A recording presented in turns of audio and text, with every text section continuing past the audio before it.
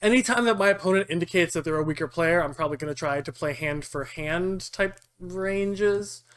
And then you're going to see me play a mixed strategy on every spot that I should play a mixed strategy on. So you'll see a lot of different things here. I'm also going to spend, because I'm only going to be two-tabling, spending a lot of time on timing tells and just kind of getting a feel for this. Because the SPR is so low, I need to be basically defending top and, you know, like second pair plus, so an 8x hand or better will just go in here. Easy game. And just bet really, really small to just induce, you know, obviously my hand is never, you know, never going away there. So immediately going to say this guy's probably on the recreational side, so gonna try to play my hand very against his exact hand. Not the best flop here. He should not be very 8x heavy, so I think I'm still allowed to bet like half pot on like 7-7, 6-6. 8-8 gets a little bit close, but again, he should not have too many hands that are like raise call with 8-8s here.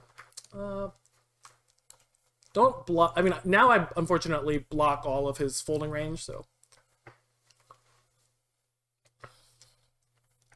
I block some of it on the flop after my range bet, so I'm just gonna give this one up. But yeah, the benefit of playing two tables is that I can focus a lot on my opponent's actual bet sizings, their timing and stuff like that, and really kind of just beat them up over that. Right, so. Can also just try to push 3-bets really, really hard and possibly a little bit more than I should from a theoretical perspective, mostly because, you know, I think that I have can I see the, you turned off, you muted my TV. I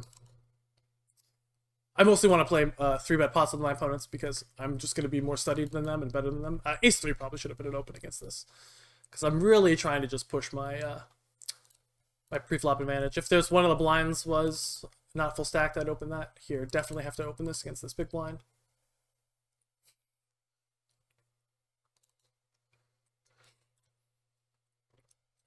And you're also gonna, I'm probably gonna play what's closer to like 200 no limit rake. Mostly, it's just gonna be wrong for this stake. I'm just gonna eat the rake. Again, because I think that I'm gonna be able to just beat my opponents up pre-flop a lot. If this guy had like 80 here, I'd 3-bet here, but doesn't really have enough money. But also, I just kind of want to demonstrate the general mixing style that I play at the higher stakes here. Something you're also going to see is that I'm going to be leading my flushes more, mostly because people are just like way too hesitant. They don't c-bet enough. They don't like value bet thinly enough. Essentially, there's just too many spots where, you know, like the river comes the 3 flush and your opponents are like checking like middle set or something. Or like middle 2 pair. And just like all these types of hands. This is actually very close. Just a lot of hands that probably should still go for some thin value. Just gonna play any 2 cards here. If the small blind limps, I actually think that raising 7-2 offsuit is probably good. One, because, I mean, for one, 7-2 offsuit is the kind of hand that really, really benefits from the fold equity there. Gonna raise into the small blind here. Have to be a little bit cautious because of this button here. Not fantastic. Just gonna keep pressing the raise button until they go away. Okay, so weaker player calls on the button. Probably just gonna start with a check. My hand seems to be able to play well as a check call. Ooh, he pots it here. Actually, just gonna give it to him there. We bet like half pot. Probably would have needed a peel there.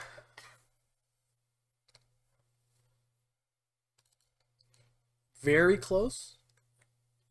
Probably either a mix or a fold, depending on the rake structure.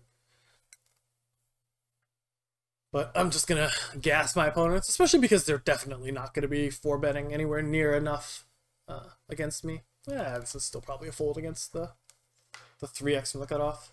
But the main adjustment I should be making when my opponents are letting me over-realize equity is to push my aggression a lot harder in in this street before they're gonna let me realize. So if they're gonna let me just realize too much on the flop, I should 3-bet them a lot because they're not gonna be 4-betting enough. So I just get to see way more flops and then just kind of evaluate if I want to put in any more money from there. Similarly, if your opponents aren't check raising you enough on the flop, you're incentivized to bet very, very widely for a small sizing, because you're also going to essentially be able to buy 2 cards worth of equity for like, you know, a quarter of the pot.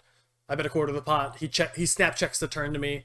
Right, it's just going to be really, really good. I don't think that villain's ever going to bluff here. If I have the best hand, so I'm just going to bet real small. Don't really know what he's calling me with that that I beat, but I have to have the best hand there. Probably like a 9, maybe 8x or something.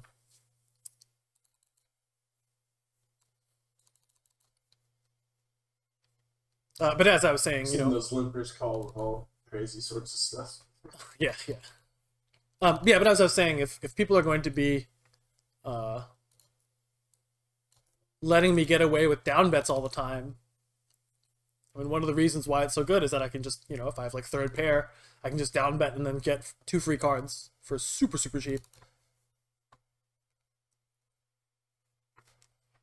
And, you know, when I have like a gut shot or a 5-out draw, I'm going to get there like 22% of the time, right? So much money already in the pot. Really happy to just 3-bet large.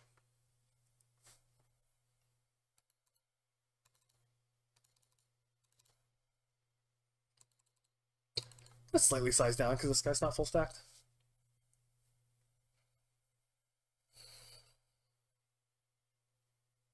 Incentivize the weaker player to play pots out of position against me. Here on this board, I can't have 2s very often. I can't have very many 6s. So my future equity is not fantastic across a lot of runouts. Obviously, I have, you know, often the best hand. A lot of the times, the hands that I'm ahead of are like way behind me. Raising the turn, it's probably not that necessary. Raising this river is probably way more necessary. Villain overbets.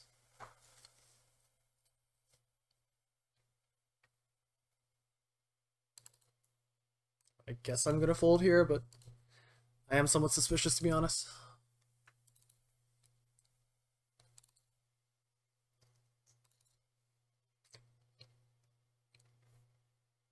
When villain checks back these ace-high flops that they should be playing overbet or check, they do actually have a lot of showdown type hands, so want to continue to check. He can definitely have like ace-5. You know, basically he can have a lot of better trips.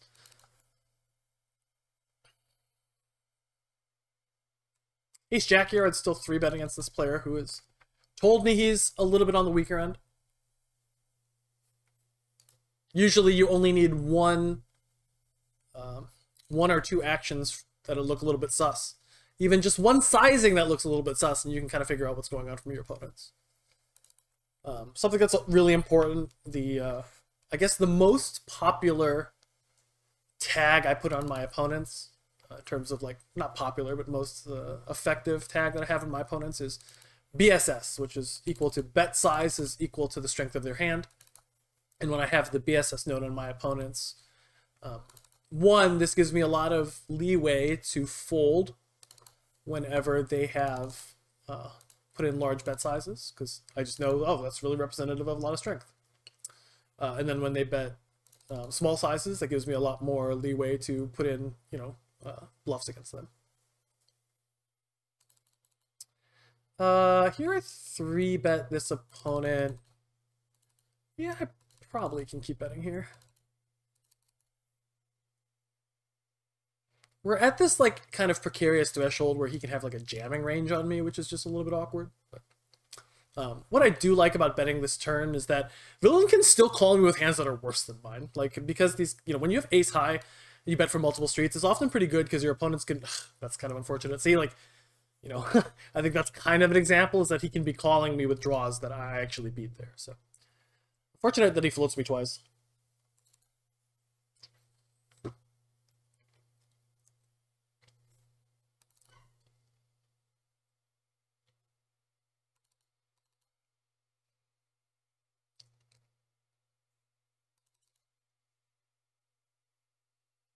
But again, you know, if my opponents are playing so horribly, I really need to be getting in there, even with hands as weak as like ace 3, ace 6, right? Just basically anything reasonable against those guys is going to be good. No smoke with aces. Sadness.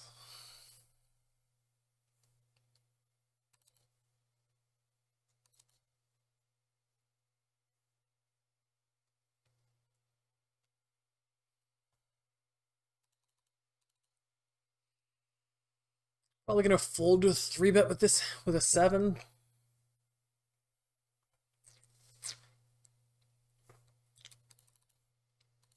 Gonna defend almost all of my suited hands here.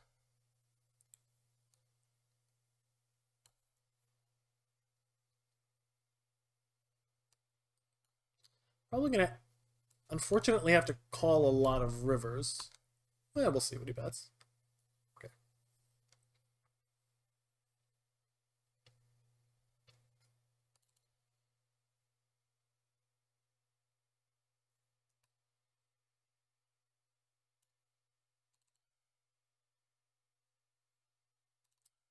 I actually really like playing 2 tables. You just play so much crispier. I always forget when I'm playing 4 tables of zone just exactly how much my game suffers. Because I'm not able to pay attention to these kind of like, you know, small details in a hand.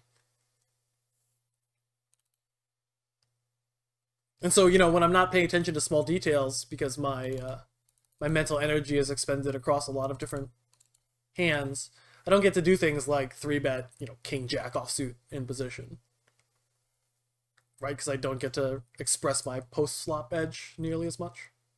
But here, when I'm playing 2 tables, I get to just really zone in.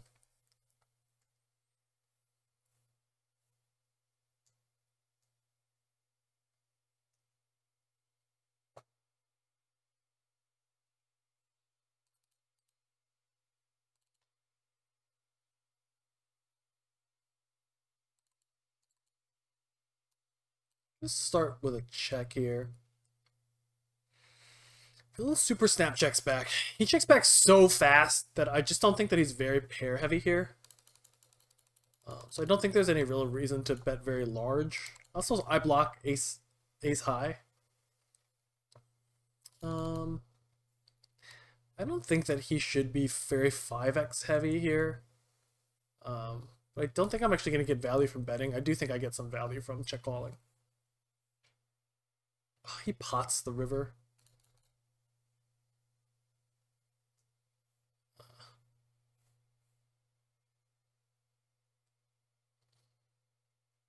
I think I still have to call here. Oops.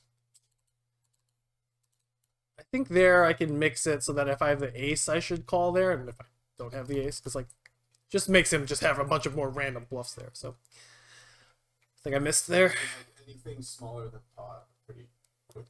For super snaps, yeah.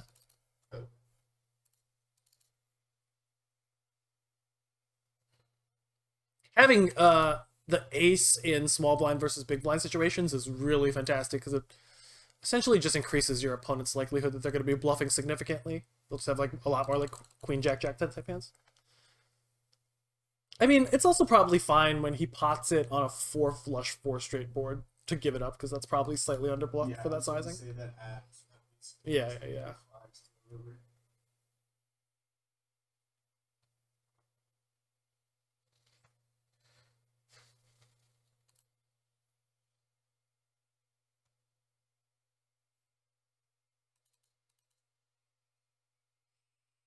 So to close my eyes and blindly raise here. I think this is the best way to play this. Not only do they just like fold here, so I just get to deny them equity, but I'm just gonna run them over in a lot of flops. So villain still does limp some aces. So I don't mind checking back here just for a little bit of deception, because obviously these guys play, you know, extra bad facing check too, so.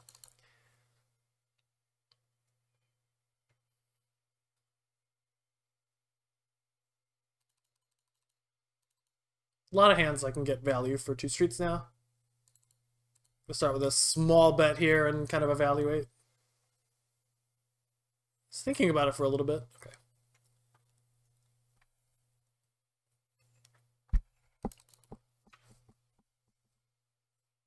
I think that's kind of like the icing on the cake, is adding or ranging your opponents based on their timing. And obviously, you know, like you can't go too overboard on it, but very often when your opponents, for example, just like snap call you pre-flop, or I'm sorry, snap call, yeah, either like pre-flop or on the flop, they always just have like kind of a medium strength hand, right? Because if they have a fringier type hand, like it's just very close, they stop and think about it, right? So for example, when you're facing like a 2/3 pot size bet and you have like ace 10 with the ace of spades on a 2-spade board, or like a 9 high 2-spade board, you like at least stop and think. You're like, okay, cool, like you know, this hand is in the threshold facing X and Y sizing. But when you just like bet and they like super snap call, they always have like, you know, like second pair, pocket pair type hands, right? Like a hand that just never considers raising and never considers folding. Right. So against those guys, you know, very often when you start manifesting gigantic bets, they're going to be really, really unhappy if the board doesn't change.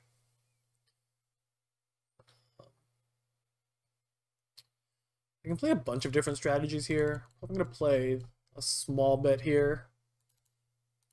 Obviously going to want to play a large bet strategy on a board that has, you know, so many gut shots and draws.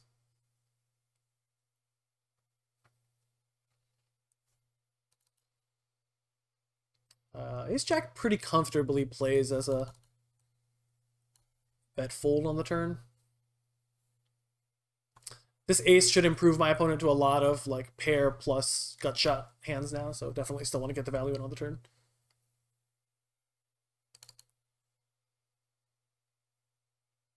Limp. Nope. I've done some kind of research to see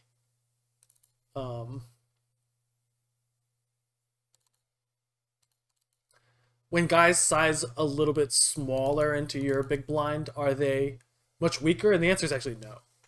So they're either doing it with like a standardized range, or they sometimes have some like a little bit of traps. This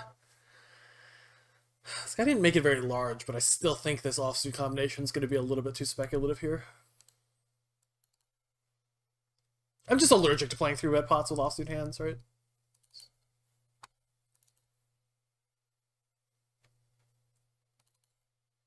Or calling 3-bet pots, right? I'm very happy to 4-bet king, queen, ace, queen.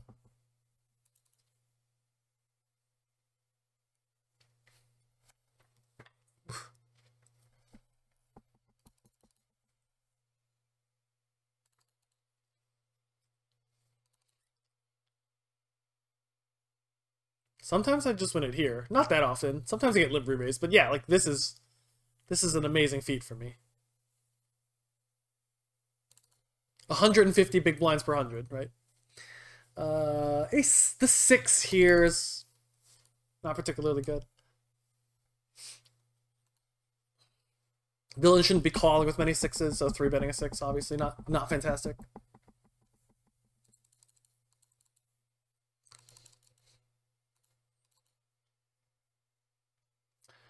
Here, generally gonna play a bunch of different strategies here. You can mix, have a bunch of checks.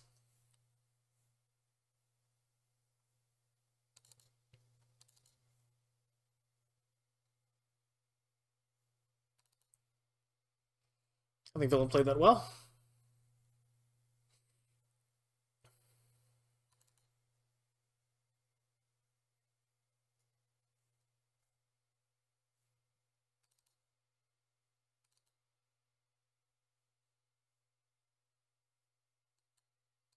Gonna raise targeting this weaker big blind.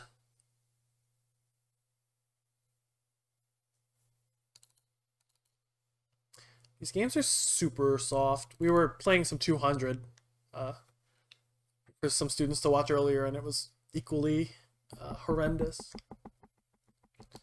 Probably just the fold 3-way heads up. You can think about it. Just gonna start with a small range bet here. Really hard to deal with.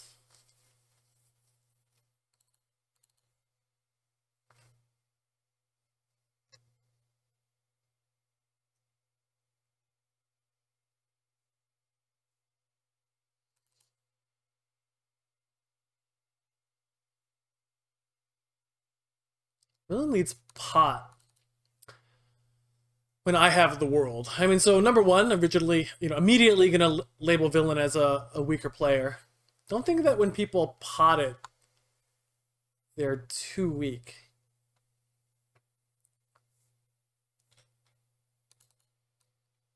You're gonna start with a small bet. Here, this guy bets 2/3 on the turn. I guess I'm still gonna peel here. I mean, if I had the 10 of hearts, I'd probably fold, but the king of hearts might be just a little bit too good. The problem is there's...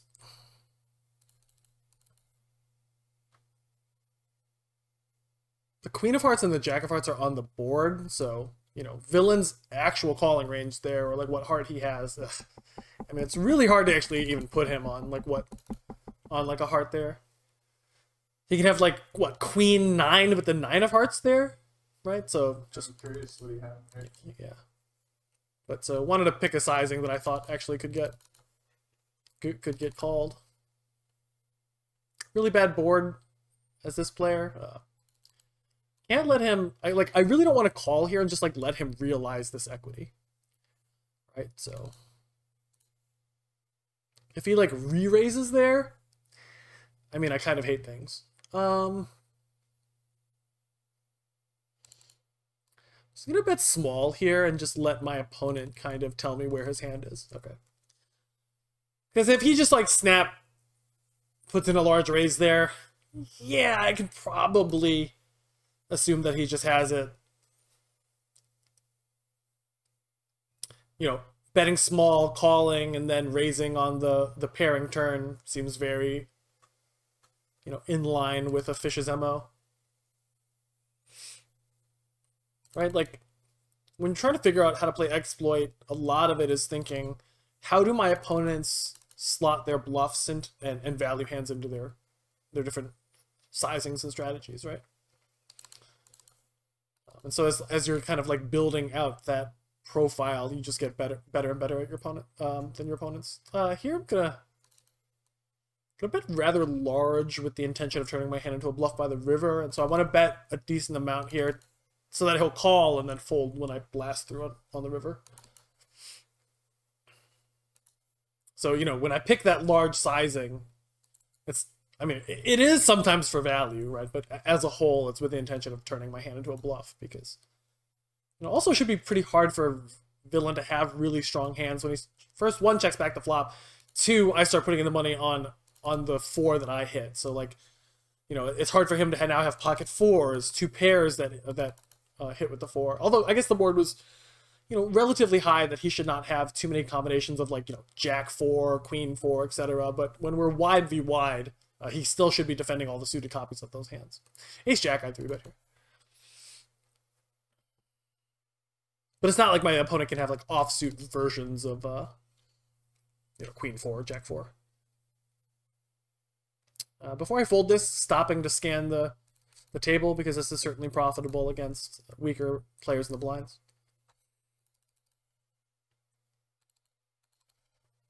Ooh.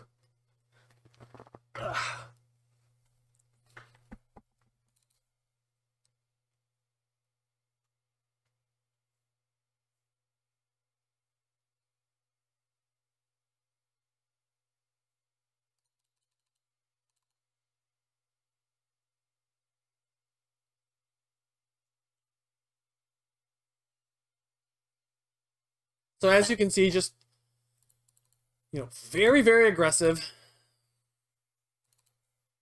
Trying to just kind of run people over a little bit because, they play poorly facing aggression. This hand would have called a 4-bet here. Bunch of different ways I can play this. Definitely want to at least start putting in a small bet on a board that's going to be so favorable for me, and then kind of evaluating from there. Villain should not be too jack heavy when he floats here. So this is a relatively safe card for me. Also, I think it's somewhat unlikely for villain to blast off twice with like pocket 9s or 10s. So this is probably going to be a good spot where I'm going to just go call.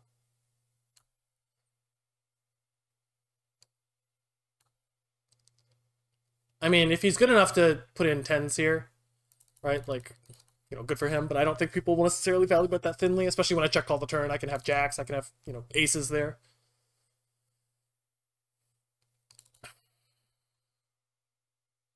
But, you know, usually when you bet those flops, your opponents are less likely to float you with those kind of like low overpairs, or like low overpair blockers, right?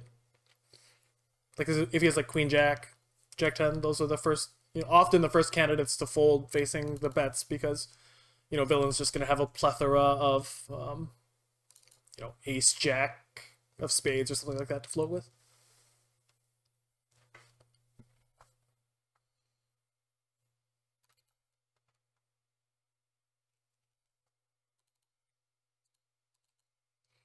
Slightly incorrect sizing, but, you know, you get the idea.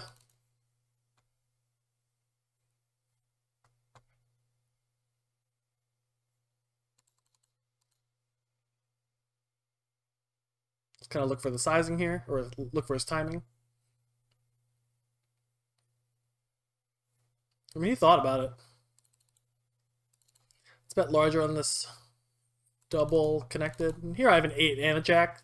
Has a little bit of coordination here. I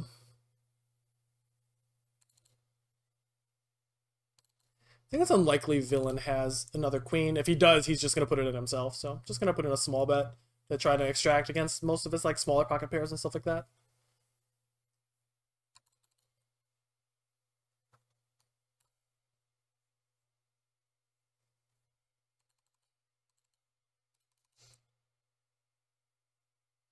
All right, so playing very hand against hand against these weaker opponents. And then, you know, obviously still going to fall back if an opponent is what I suspect to be regular, full stacked, open to normal sizings. I'm going to just play kind of range versus range.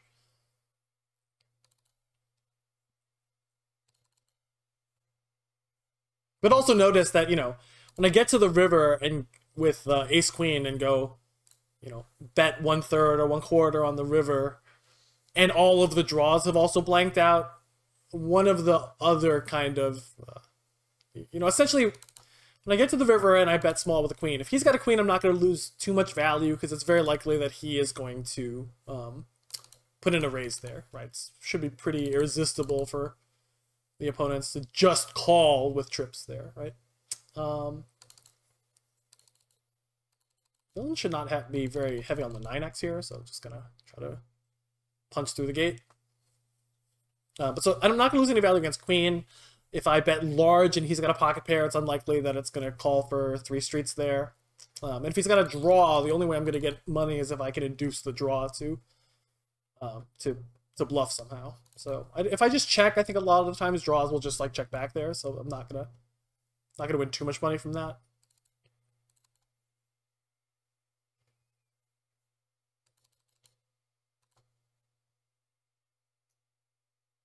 I'm gonna just range bet on a advantage board for me because I think checking there is probably just opening the doorway to get run over a little bit too often. Like, there's just not that much advantage in having kind of a balanced checking back range on those kind of flops, while on something that is more connected, right? Like, you're going to induce more mistakes from your opponents.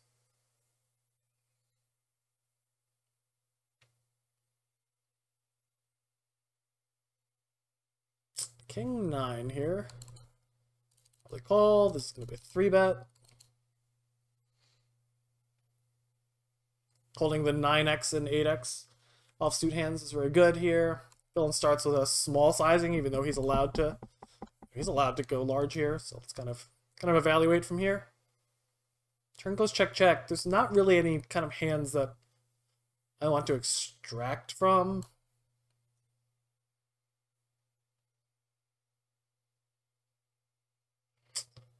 I don't like that villain's thinking about it.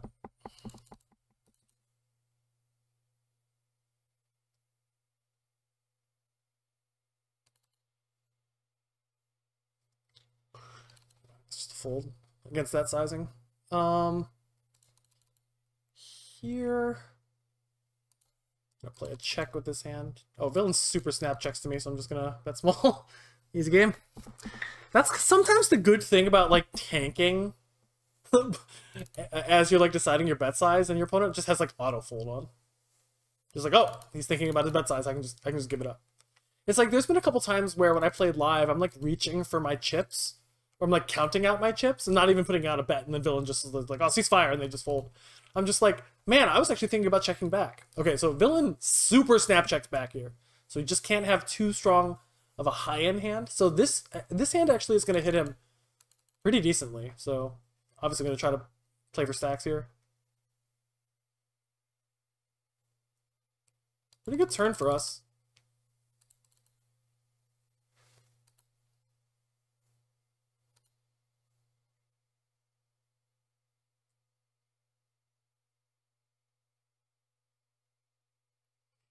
It should be pretty hard for villain to have.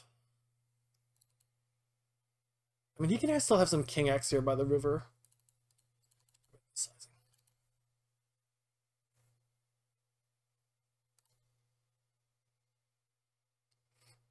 I'm just like never gonna get any bluffs here. Just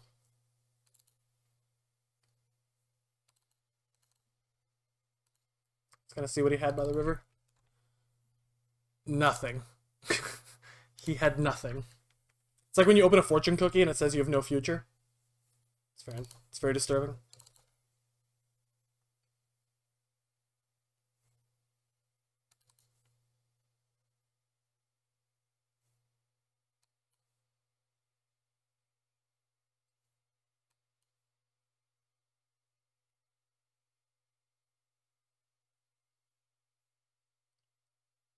Pocket fours heads up. Always going to be a call here. I guess at this depth, this could be like a 0.5% 3-bet or something like that. Just so you do have fours in your 3-betting range. Always going to call here. You know, often when you're facing like a larger size and you have these underpairs that don't have very much interactivity and you're kind of wondering, you know, do I want to proceed or not? You often want to proceed when you have a club. Third pair here. It's not bad. Here can probably bet large with the intention of blasting through by the river. Here I don't think that villain should really be incentivized to check a lot of flushes the way we've reached this river here, so I'm going to turn my hand into a bluff. And then I'm going to bet small here.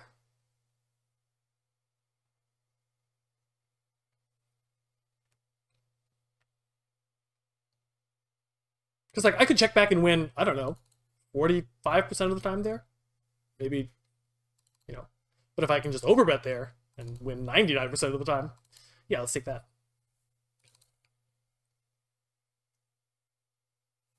And a lot of that also stemmed from my, you know, my opponent relatively quickly just checking when the, you know, when the draws got there. Didn't really think about, do I want to go thin? Just unlikely that he's going to be setting some kind of like deep trap for me. Like very often, even when people are like thinking about traps, like, is this a combo that I set a trap? They're going to be thinking about it with a little bit more timing. This hand floats or raises against small bets. I mean, you know, a little bit more accurate would probably be to have a better kicker here, but still going to come after this.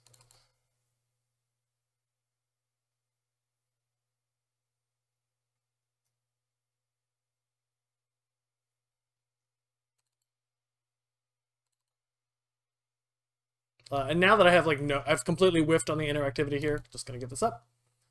Here, check raise.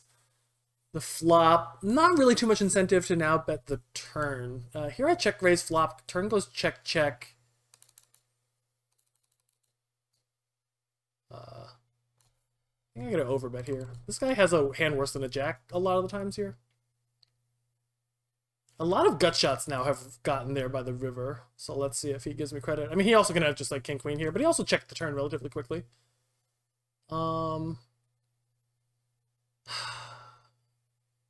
Should not be easy for him to find a lot of bluffs here. Maybe it is, but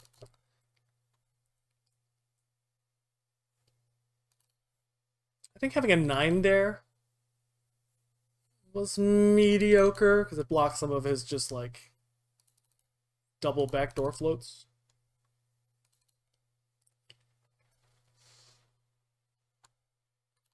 Absolutely horrendous situation here.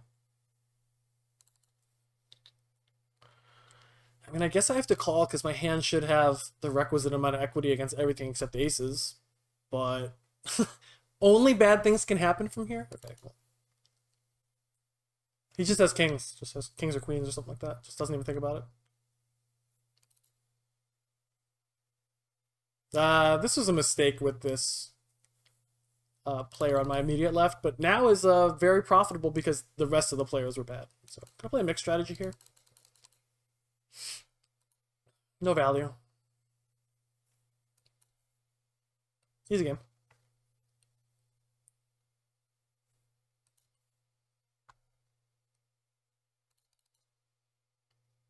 No need to turn my hand into bluffs when my opponent is not interested in the pot.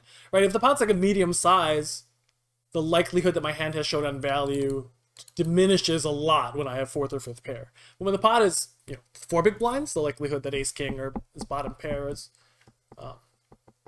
the best hand is actually quite high. So I can just kind of just ride that equity down. Like, so similarly here, betting flop and turn is not horrible, but here, once my opponent makes it 12, I can just jam some combos of this. I should not be doing this like pure, in my opinion. He didn't snap. Right? 12 big blinds. Red line up. You can also imagine over the course of the session, my red line is an eagle. I definitely could have got him off that hand at some point.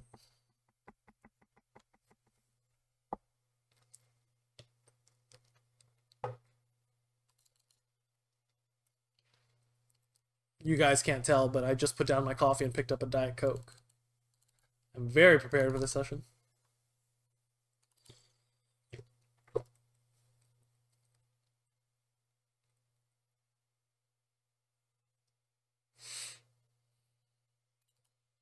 Again, if he's not going to show interest in the pot, no need to really fight for it here.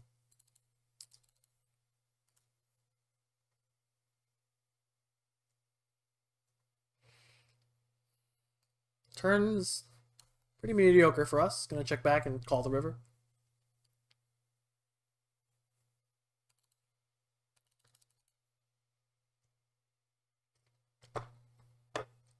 Easiest game.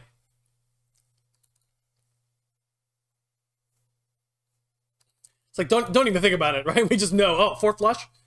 That guy could have anything. Especially when it comes like runner, right? Just a little bit less likely that he or it becomes a little less important by the river. Like when one flush card comes in and he like bets large, yeah, it's a little bit more likely he's got those hearts. But when 2 cards come in, I mean, obviously reduces the combinations of flushes that he can have, but also makes it more likely that villain just has hands that have absolutely no showdown value and they're going to need to turn it into a bluff.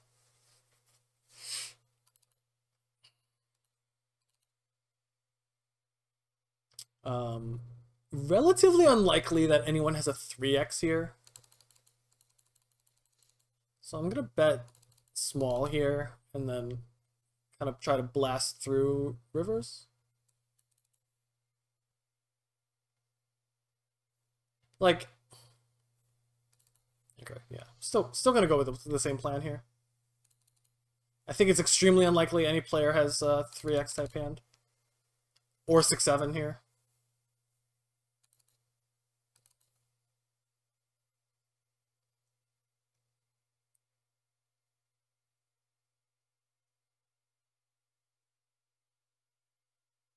Oof. That's I mean, I guess a good call, but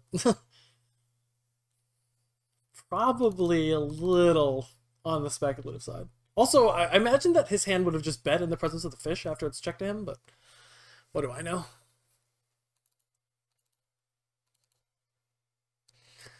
Should have checked back king too.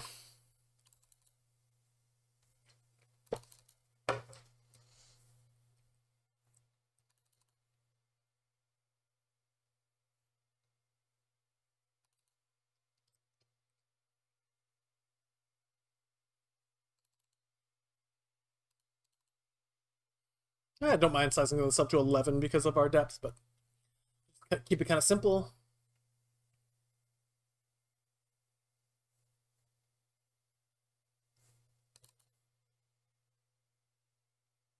Hey guys, I'm gonna go before dinner before the study session. Be back later. Cool, take it easy. What time is the study session? Is it 7 or 8?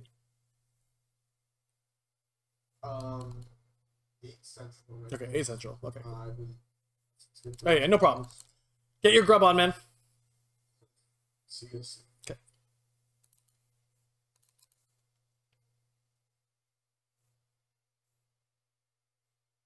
I will sit in for the study session as well this evening. See what y'all are up to.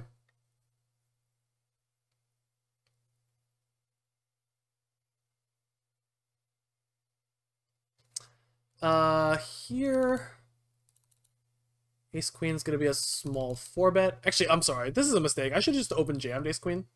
I actually think that's better. And 7s is a fold against the 12x. Yeah, I think open jamming here. I need to open jam Ace Queen, King Jack suited to some frequency, and then maybe like a little bit of 10s. Don't ever want to open jam a hand like aces or kings, obviously.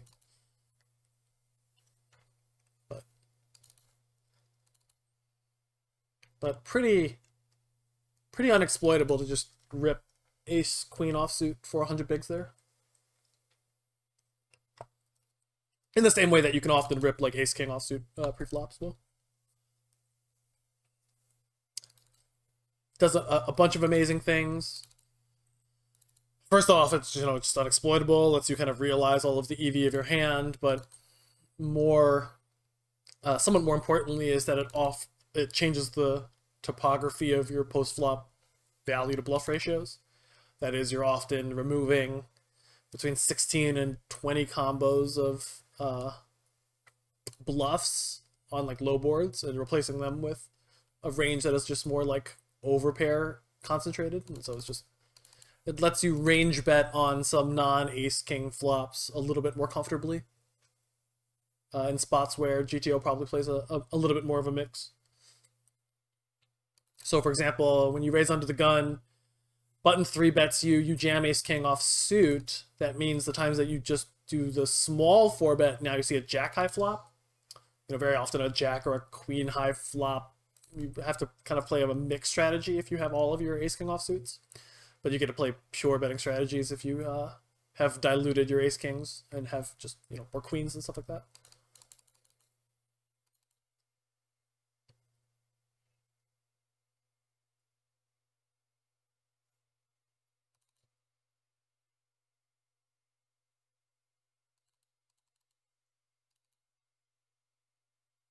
Hopefully we get 3-bet here, I can just rip it. Nope. And you merge that range, or not really merge, but you mix up that range by occasionally jamming a hand like kings. In later positions, you can jam a hand like queens or jacks. And so very often, your opponents should basically be calling a lot of their like medium and high pairs at 3-bet, like jacks calls and stuff like that. But occasionally they should be folding some of those, or at least mixing their calls with like ace king and jacks and stuff like that. And so sometimes people will just like pure call with ace king offsuit. They just kind of get wrecked when you have kings.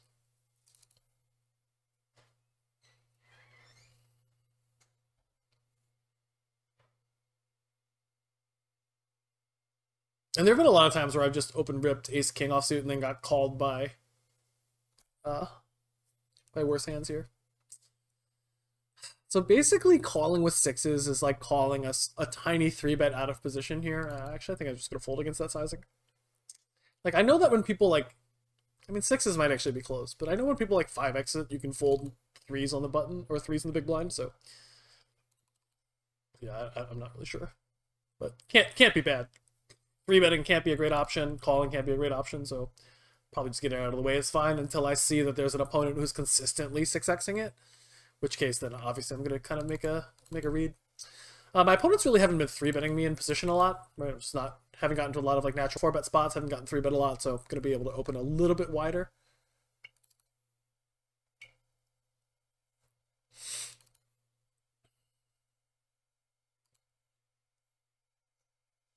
Gonna occasionally just check back a hand that can now go call.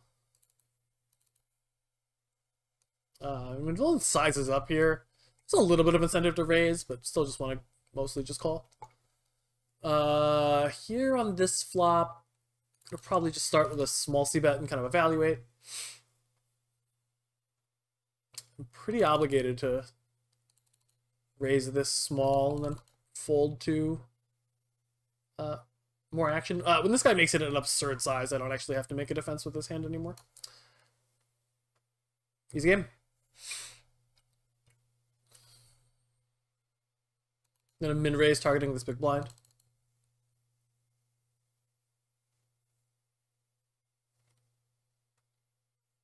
So I was really happy that my opponent would just turn his hand face up against me, you know. Who knows if I made any more money by checking or betting, because I'm not looking at his hand right now, but possible I made a little bit more.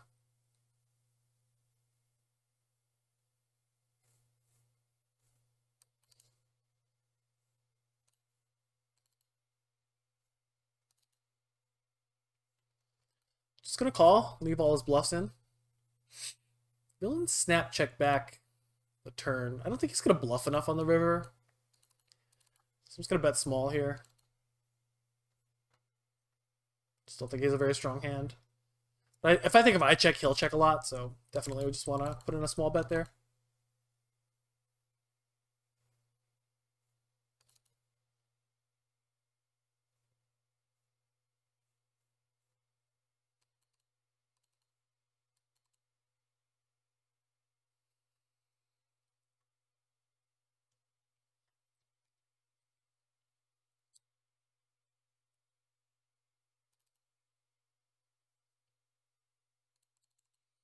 This guy's probably a recreational player.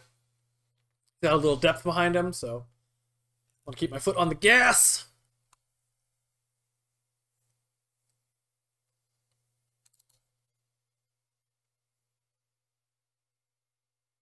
And obviously, if I think a player is going to be a push around in his calling node, probably means that when he 4-bets me, he's extra strong. So easy fold.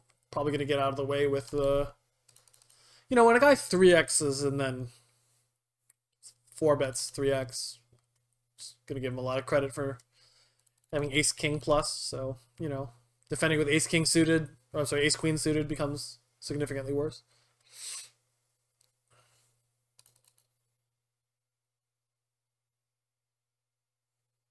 Okay, so we've seen this opponent now 4.5x it multiple times, so obviously you can just treat it as just him being ridiculous. I think this is fine. Obviously going to go broke with jacks here. Going to play for stacks on a huge amount of flops. Just going to start with a half pot bet and put it in.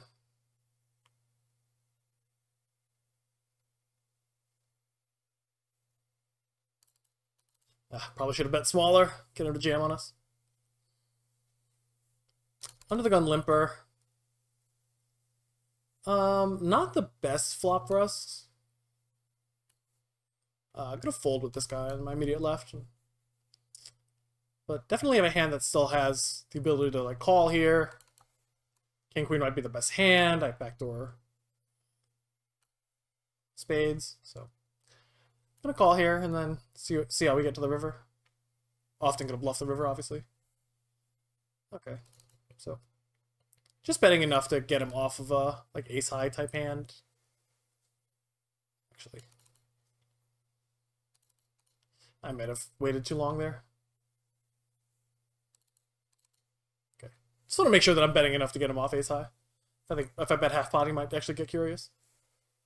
It's just unlikely, given the speed at which he check back, that he's thinking about, because like he'd think about value betting, I don't know, like smaller pairs and stuff like that. Like you at least stop and think. I'm gonna open 2.5x with this guy here, and the guy to my immediate left.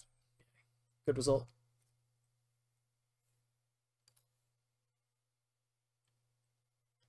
Gonna check on this mediocre board for us, out of position to 2 players. If this guy raises, it's really gross. Probably gonna have to fold here.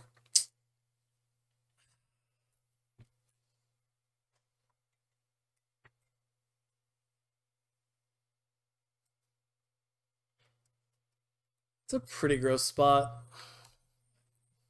Actually not sure there. I think that when that guy bets half pot, yeah. I mean, a lot of min raises in that spot, in my opinion, are quite strong. So I don't think it's a huge mistake to be folding there. I think the shorter stacked we are, the happier I am to put it in. But also, the guy overcalled pre-flop, and the board had like a 6 and a 5 or whatever. You know, when it has like those kind of pseudo-connector type cards, it's just much more likely that villain has combinations of both 2 pairs and sets. Flop bottom pair with double back doors here. Almost always going to be a call facing this size. I'm going to check. Let's see how much he bets. This hand often is going to consider turning itself into a bluff. And now that I've reached the river in this way, I should be checking here.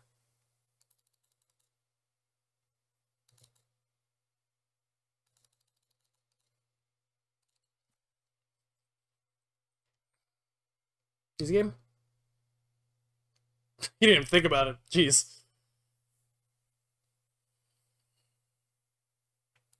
Usually when you know, turn your hand and it goes check check on the river, you can think about check raising for value. So like, you know, you turn bottom set or you turn a set, right? You runner trips. You turn and or river 2 pair, right? As the defender, those hands are all now going to be considered candidates to check raise bluff. I'm sorry, check raise for value.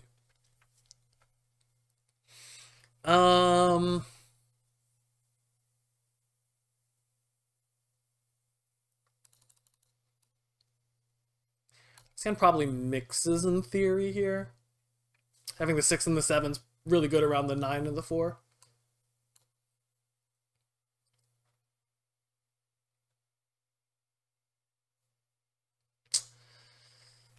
Kind of annoying that villain donks here. I'm going to have to just keep calling here.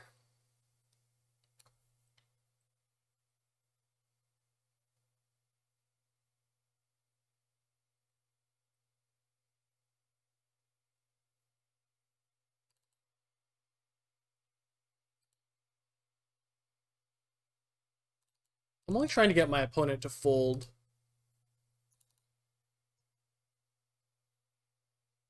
like small parts of their range here, like draws, you know, queen 10, stuff like that. So just bet small. Never gonna get him to fold a jack, never get him to fold a 9, obviously. Not that he should be checking very many 9s to me. Not that it's really hard for him to reach the river with a 9 where he like leads the turn jack, right? Like that should be not a card that he's really happy to lead on.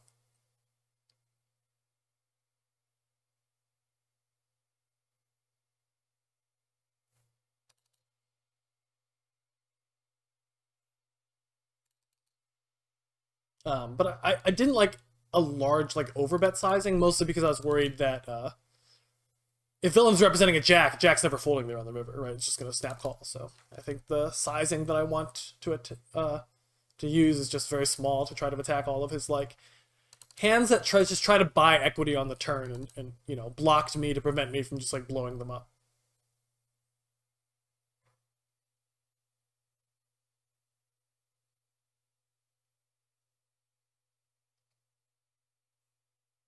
I was going to 3-bet myself.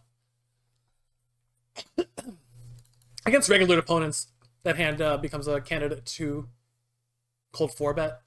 Having the king and the 10 is very good, obviously.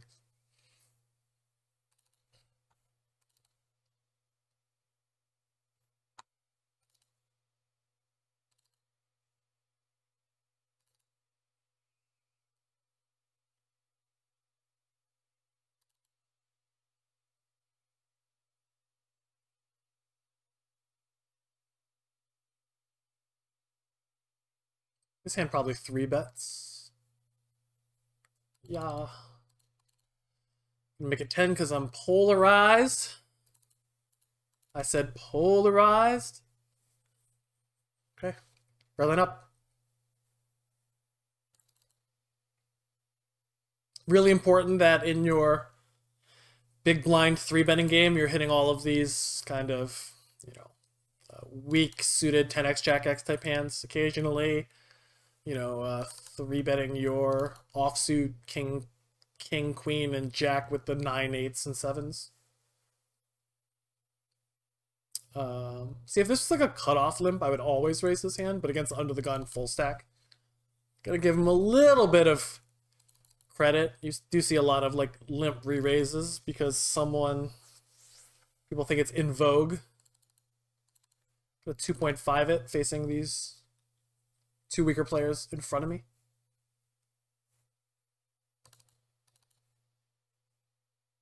If this guy makes it like 12 or 13, I can start having a flatting range, but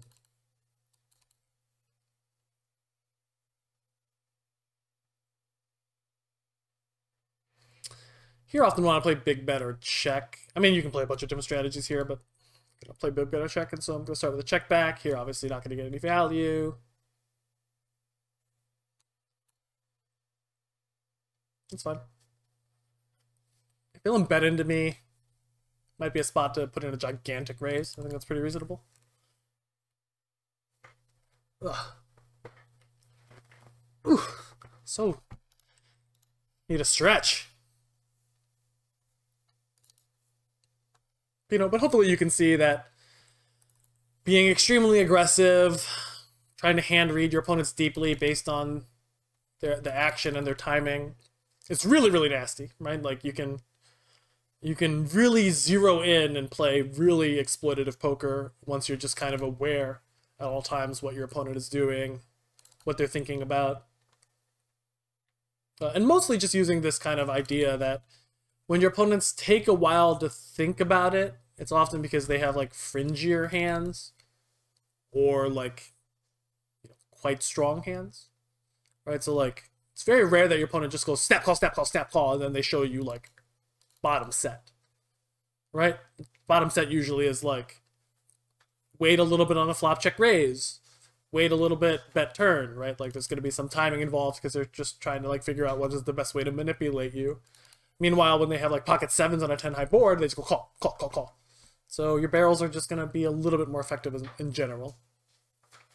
That also generally means that your blockers are much more effective because your opponent's range is going to be extremely narrowed to like, you know, very small range of hands there. And when your opponent's range is narrowed so dramatically, that means that your blockers are just, you know, dramatically more effective. So.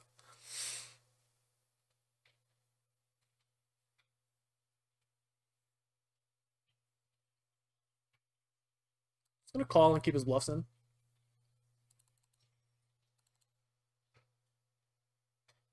Obviously gonna jam a bunch of rivers. Hard for him to have exactly pocket 10s here. Hard for him to have 8s.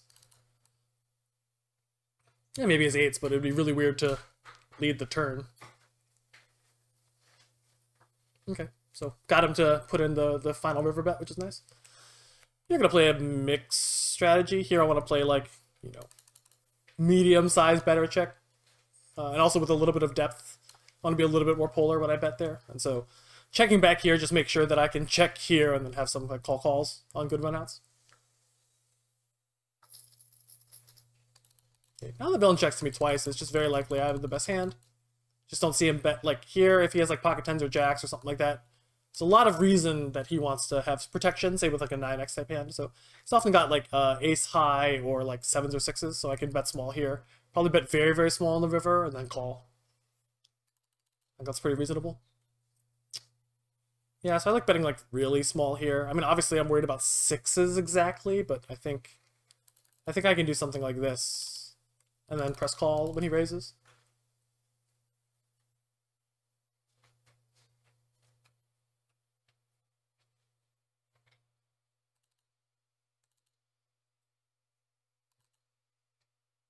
Okay. Well, probably called out his hand, given his timing there. He thought about he thought about the 10th bet. And the standard 4 bet 100% of the time there. If again the blinds were weaker, I'd open 4-5.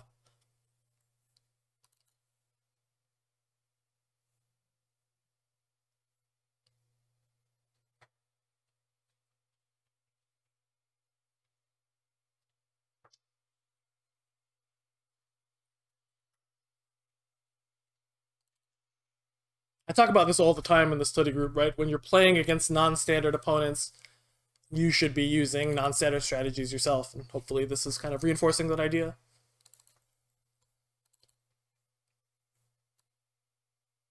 A lot of this stems also from playing a mixed strategy, right? Like if you're playing just a kind of a pure betting strategy on the flop as simplification, you don't get access to these kind of like reads on turn after you check back and stuff like that.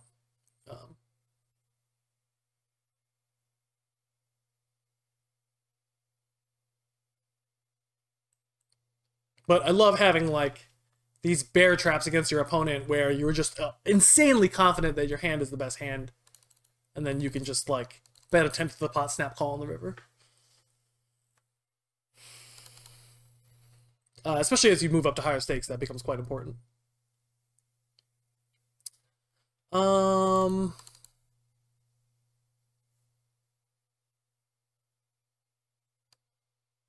A mixed strategy here. I mean, having the 6 is pretty good. Obviously, having like an 8 or something is a little bit better here. I think I'm still obligated to call here.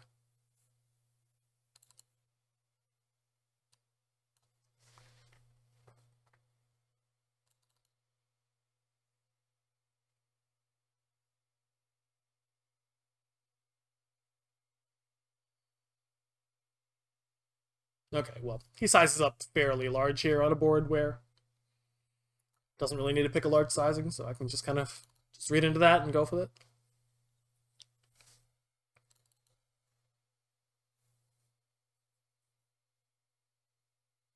One of the main reasons why I started with a check is because we had a little bit of depth to us, and so, you know, when we're 140, 150 big blinds deep, or even like 200 big blinds deep, I'm much more incentivized to play a much more polar strategy, because when I pick a small sizing, I'm basically always letting my opponent correctly call with his, you know, double backdoors, overcards, and stuff like that. Basically, all of his implied odds hands are going to have just a really, really easy time continuing against me, so there's no real incentive for me to just pick a small sizing, both from a theoretical perspective and just, you know, in a putting my opponent into a vice perspective. Here with a little bit of depth, definitely love 3-betting these kind of board coverage / implied odds type hands. This hand is also a really good hand to call a 4-bet with, so gonna be appealing here. You know, this hand actually has more EV than like pocket 8s or 9s here in terms of trying to hit a hand to busto aces here. You know, and very often you're going to hit a board that's like, you know, 4-5 or something like that, or like, you know, a board that you're just going to have a very obvious time drawing to, right? So if it's like a 7-high board, a 6-high board, I mean, often I'm going to be playing for stacks. Yeah, so like, you know, villain just bets like half pot here. He's very often just telling me the strength of his hand. So even if this board was just like 10 high, right? Like, I mean, depending on who my opponent was, I could just think about folding or just jamming there. Honestly, you know, if my opponent's playing kind of balanced, has enough have bluffs there, I'd probably just jam.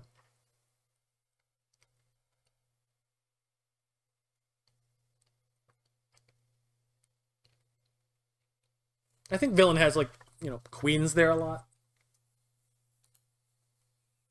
You know, queens and jacks are the most incentivized in my opinion to probably bet like half potish, mostly because a lot of my hands that will float there to a smaller sizing are going to have like a ton of equity against them. Like, so a lot of the times I just have like ace king or something like that, and so they're really, really incentivized, especially with like jacks, to just try to deny me like a bunch of that equity off the rip.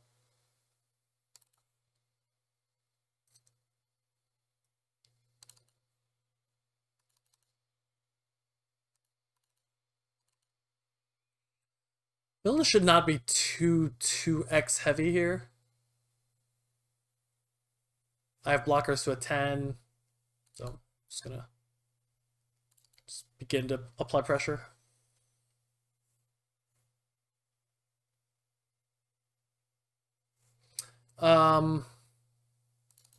With more backdoors, I would consider raising here.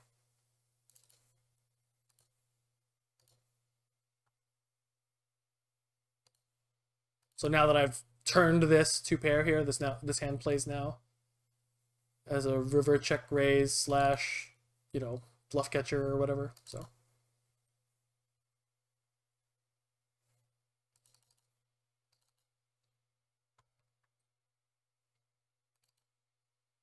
By picking such a polar sizing, villain actually cost himself money there, because if he bet a smaller sizing, I would have raised.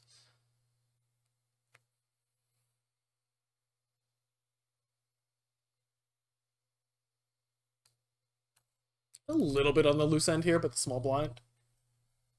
It's probably on the weaker end, confirmed. And so when people are like, man, where does that extra VPIP come from? Right? Like, oh, you want to play more hands. When do you know to play more hands? Well, just look at the big blind.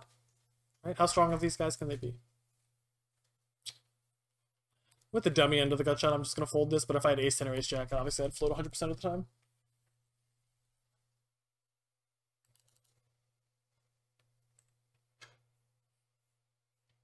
Well, I guess because I have such an implied odds hands and it's so cheap, I can call here, but it's actually quite close.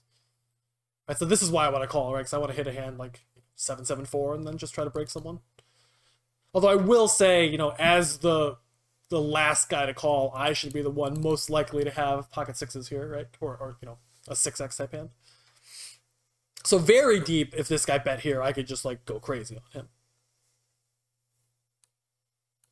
Okay, this guy cold call pre-flop bet 4 ways here, so he just has like 10s.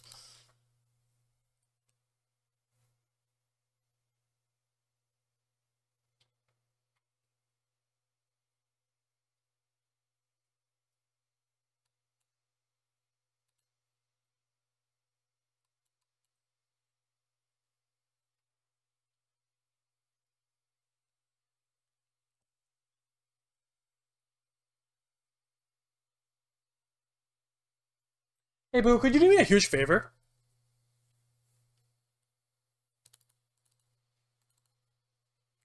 Oops. I think my girlfriend has her headphones on. Don't do it. Don't do it. No. Fine. Fine, fine, fine.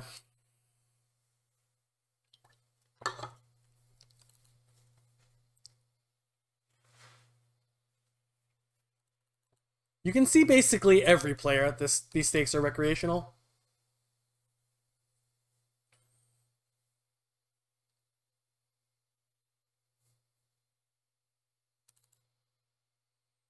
Not extremely approved here,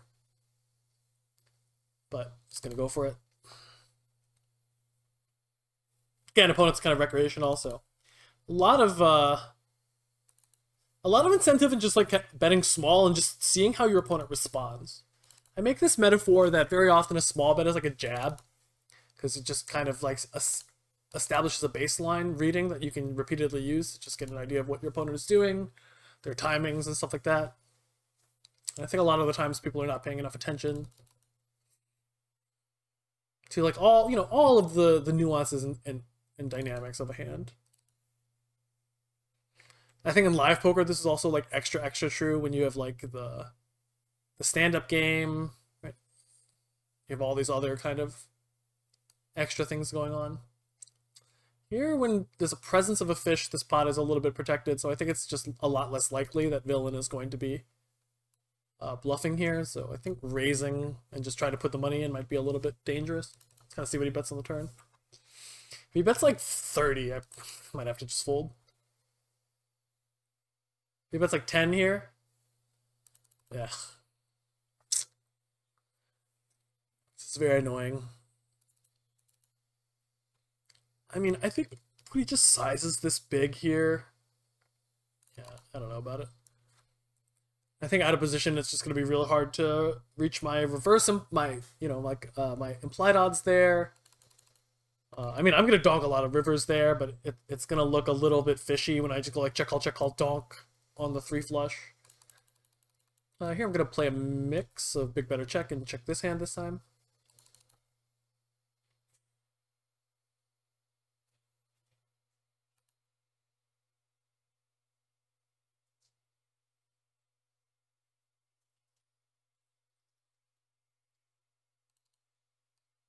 Not thrilled.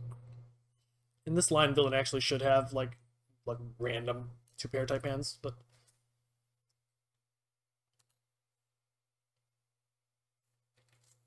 you know, the power of playing, you know, a full mix is that you get your opponents to just randomly make assumptions about your ranges that are definitely not going to be always true. For example, he thought, essentially when he overbets there, he's calling me out for not having ace-x enough. Or reasonable pairs enough.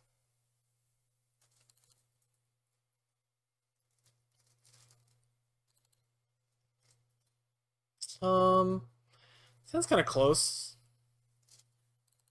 This guy calls, I'm going to squeeze here because I want to just try to isolate the weaker player. Facing a min-raise, though. His hand calls a bunch.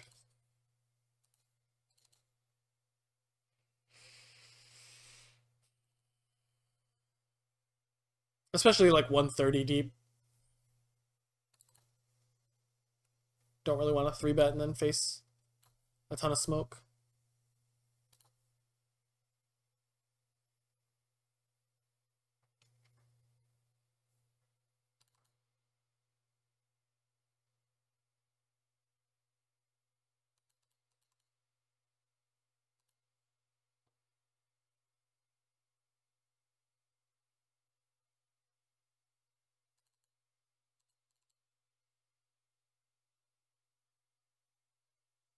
Be weird to face a raise. I'd be not thrilled about it.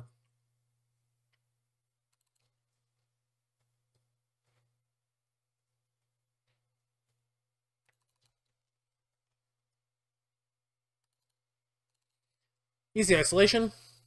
Hopefully one or two of these weaker opponents call. Very happy. Flop, I want to play more big bet or check here and try to get a lot of the money in.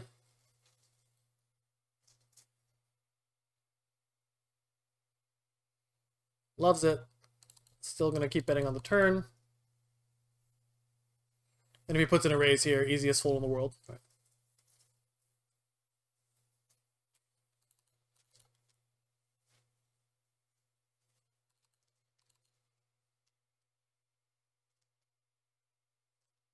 Actually never checked. Where does my face appear? Okay. Not too high that we can't see the action in the OBS. Villain bet's quite large here, which I'm like really not thrilled about. Having the low end of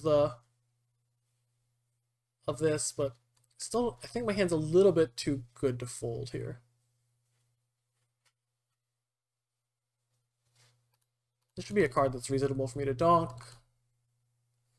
I mean, what 10x does this guy have here?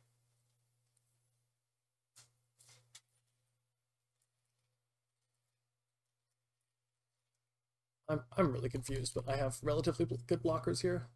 Ah! I missed a value bet here.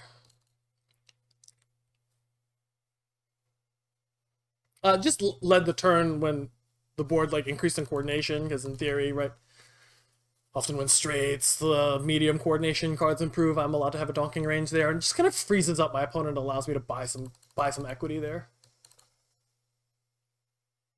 So often I'm spending like, a tenth of the pot to win 20% equity or something like that. So if I'm investing less money and occasionally just getting folds, occasionally opening myself up to, like other bluffing opportunities there. Depending on runouts, I can turn my hand into a bluff as well. Because villain should be relatively capped there, right? So in theory, after I donk there, I can go for a lot of large continuations. And you can see I'm definitely really disrespecting my opponents, coming after them pre-flop with a lot of hands that, are not that strong here. Okay, so the likelihood that an opponent is weak when they have a 500 stack is actually pretty high, because I think especially at these limits, the likelihood that your opponent is really good and just like running it up against everyone is a lot less than if, I guess we're a little bit deep, maybe that's so small, I'm gonna call. Then the likelihood that he's just a fish who is just getting lucky repeatedly, right? So I try to actually attack these guys and assume that they are weaker rather than stronger.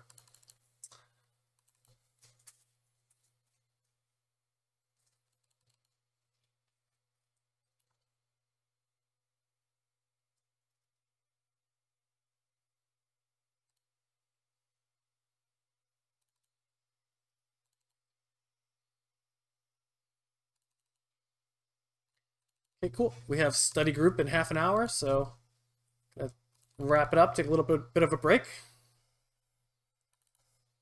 This was a very good session. What I really like about this is, you know, didn't have to get lucky at all, didn't win about any flips, didn't cooler anyone, right? Just really outplayed people post flop and just ground them down, right?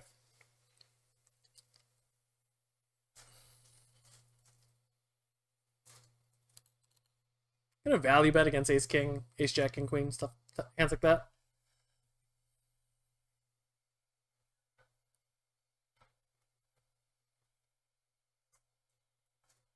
Again, also, you know, there's a lot to say about just raising that hand and then later on being able to turn it into a bluff when your opponent's like fairly capped and the board should just hit you really strongly. Right, so, you know, again, with these jabs, it's not only just for the immediate value, but it also is for the possibility of turning your hand into a bluff in the future. So, for example, you know, let's say the high end of the 4 straight comes in. After villain checks back the flop, it's very likely that he does not have too much 9x interactivity, or like the high end, and he definitely doesn't have the low end straight. Right, so there's, you know, the possibility that I can just like blast through on a lot of the low ends and try to get him to fold an overpair, which is a lot of his like check back call range. It's going to be like aces, kings, and stuff like that. I mean, at the higher stakes, I don't think that these guys are that incentivized or that inclined to slow play kings on these low boards as they should. I'm going to 3-bet here, I'm going to call 3-bets here, especially against this sizing. Have a lot of depth behind, a lot of maneuverability post flop here. Makes it even better here. I mean, in some senses it makes it worse because it reduces the stack to pot ratio, but it gives me just better odds to just try to hit like trips and just like blast someone. Right, but I don't like that it does reduce the stack to pot ratio here, right? Because if it's just 18 instead of 24, right, we have so much maneuverability, 10 times the pot. When it's 24, now it's just 8 times the pot. And also when he's in the pot, right, there's no real bluffing rooms 3-way. So let's continue busting some ass at 50 for session number 2, where I maximum disrespect everybody while sipping my straw awkwardly. Ace 4. Let's go ahead and 3-bet my opponent. I assume that the under the gun opponent's not going to be 4-betting me. Seem to be just giving it up without even a thought. Gonna raise this hand quite on the loose side here, but there's gonna be weaker players in the blinds who I want to play against. So we're gonna just try to maximize my VPIP. Then here, just gonna bet small on the flop. Hopefully, just get to take it down. Here, obviously, gonna call with a jack. No problem. Gonna call here. I'm probably gonna fold the river. Here, if this guy checks to me, I'm gonna go for a bluff, and it's a limp pot. He bets 3 times. I guess we'll just give it to him.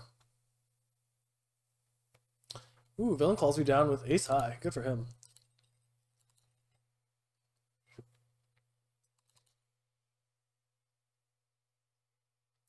Here, king 4. Pretty easy defense. Just gonna check fold here, having no back doors. If I had some clubs, I would probably consider continuing.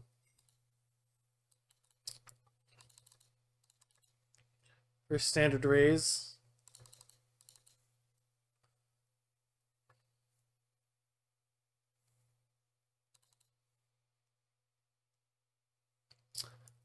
Here with ace 10 against the small blind, gonna start with a check. Kind of evaluate from here.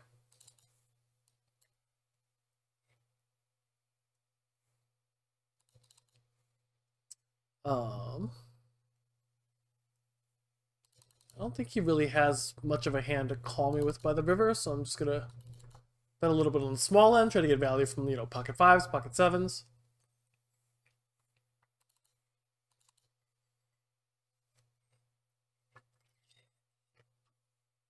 I'm not really sure why he would turn that hand into a bluff against that sizing. If I bet larger, it would make sense, but I think in particular with his timing tells, he was just check to me too fast on earlier streets to be able to represent a strong hand later on. Here I assume both these players are weaker. This guy is short stack and he limped. This guy isolated only to 2x. So I don't really like having much of a calling range in the big, sorry, not the big blind, in the small blind, but going to make an exception here. Here against this opponent, going to start with a small bet and go into check call, check call.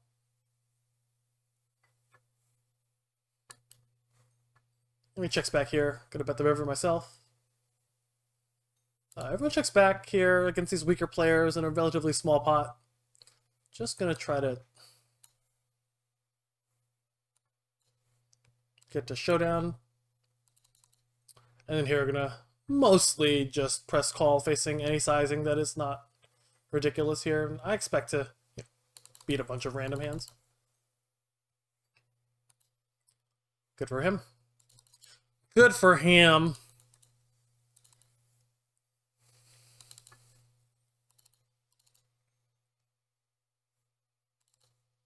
Unfortunately, in the small blind, big blind dynamic, you're often going to lose a lot of bets when you have second pair against top pair, because it's really hard for you to really want to fold.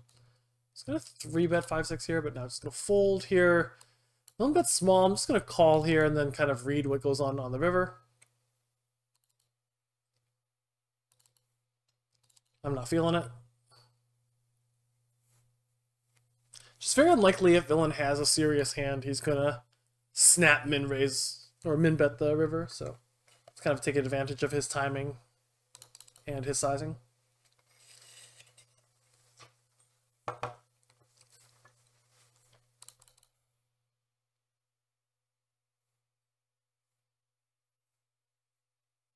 Here, going to raise ace-5 into this small blind. It's a little bit mediocre with this player on my immediate left, because if he cold calls me, I'm gonna really hate myself. Here I am allowed to occasionally overbet because I can have top 2 sets and villain cannot. He can have all of his king-queen offsuit here though, so should only be able to overbet a small portion of my range. The queen should, you know, be pretty good for my opponent from out of position, so I'm going to check back.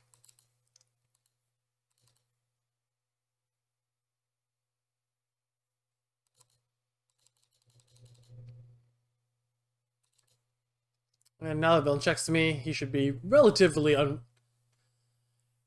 capped there, so let's bet 3 times the pot and just take it down. Here we're going to min raise into the not full stack big blind. Easy game.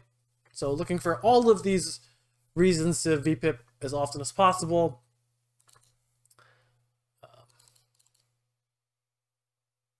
Always a little bit nerve-wracking when you're facing the early position limpers, because these guys are going to have limp re-raises. And I probably will not be able to call a limp re-raise, because if it's like 15 big blinds, you know, like the stack to pot ratios are going to be a little bit wonky.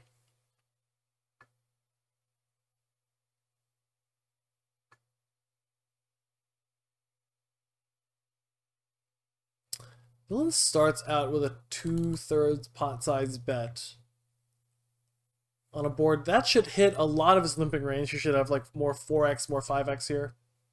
I'm actually just going to fold. I think generally if I can overrun my opponent with isolations and then small bets, that implies that when they donk into me, especially for a substantial size, it's because they have it. So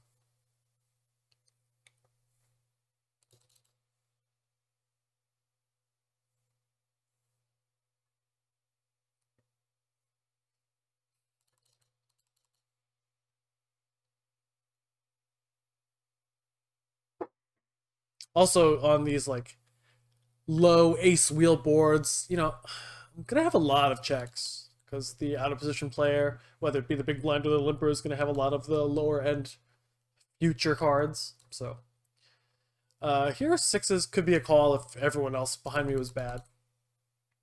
And here with no interactivity with the board, no spade, probably gonna have to just give this up. I had a spade there. It's probably a mix between calling and check raising.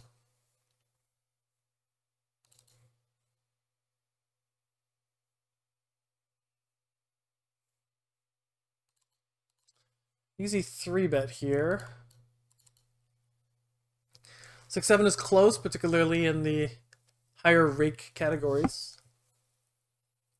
Here, just can bet small with all of my backdoors, and after it goes under the gun, under the gun cutoff, and then cold 4-bet here.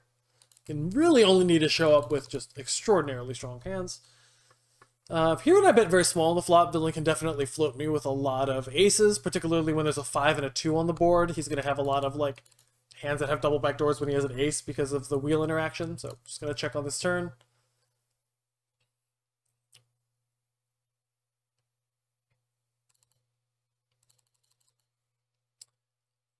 Here, if villain had 2-pair, I think he would bet a different sizing. Hard for him to have any activity with 7 when I have hit the 7 here. So I'm just going to put in a large raise and kind of put it to villain here. Because I don't have too much showdown value just calling here. Because I don't think he's going to be, betting like, a 5 or whatever. So finds the call button. Shouldn't always call there with an ace-x, but he did have, he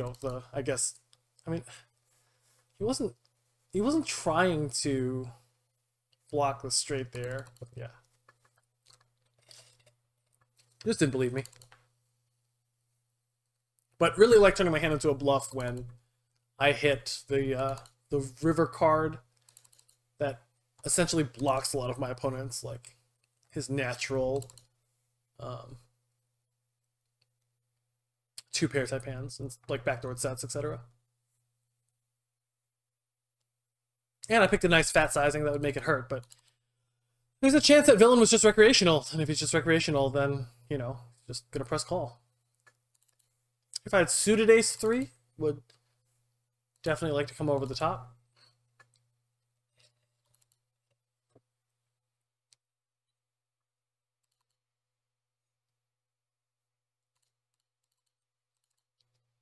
Gonna size down slightly into the half stack. Both because I don't need to size up against his actual hand, and because I want to incentivize him to defend and then call. I have a backdoor overcard with an undercard to the board, so it's kind of a little bit of a mix on the flop here. Now that I hit this turn card, just gonna keep firing. Can't pick a large sizing because this does improve interactivity on the board. Gets the job done.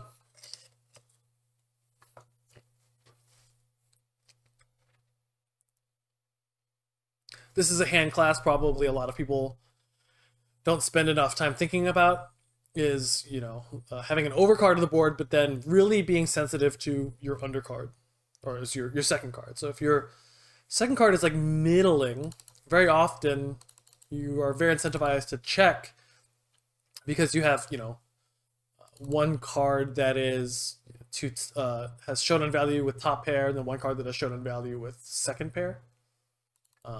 But when you have an overcard and undercard of the board, what happens is that your undercard does not have any showdown value. So essentially a hand that maybe had 6 outs when you have like a high medium card to showdown value now only has 3 outs. So you're a little bit less incentivized to check back and realize equity. You care a little bit less when you get check raised on the flop, so you can just go ahead and bet, and then use those hands as barrels and bluffs in other parts of your range.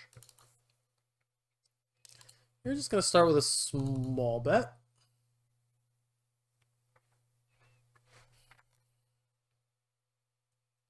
Well, thanks for a little bit in calls.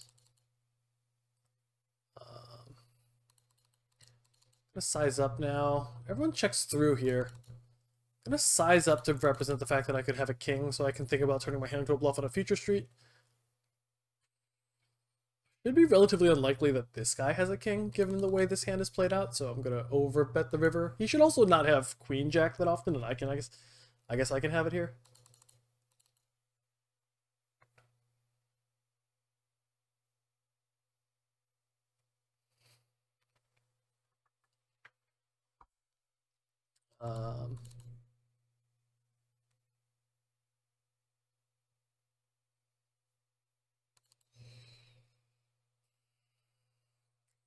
Raise 9s here. Board comes to Broadway. Just gonna start with a check.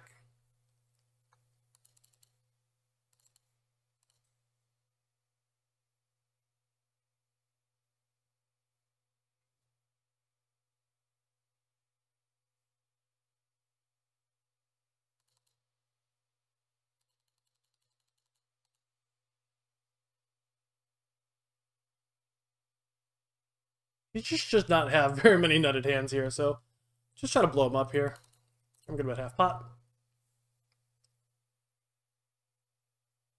This hand will barrel through a decent amount on future streets.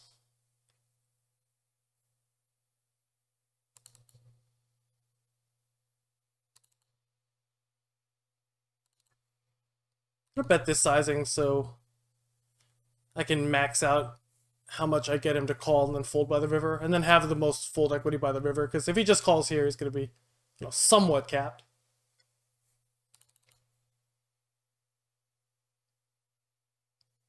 So, yeah, was going to blast that river, and then going to force him into some awkward spots. And especially when I bet the turn at that sizing and he doesn't raise me. Just really likely he has like top pair, bad kicker, which is not, I mean, top pair is not really going to fold very often in 3-bet pots, but he's going to have a lot more second pair type hands or some kind of like float that has like barely enough equity there, and then it's going to have to fold unimproved on the river.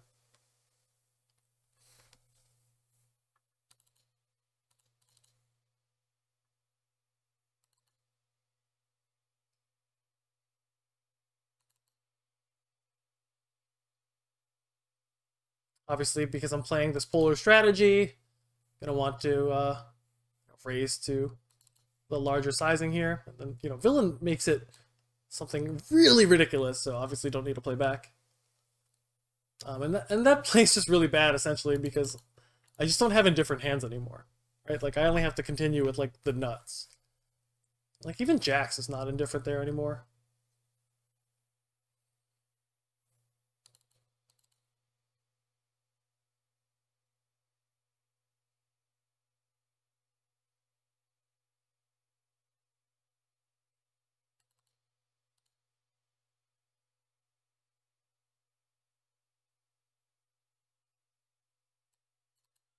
Ace-10 mostly just calls here. Depending on the bet size, going to have to float the flop and kind of go from there.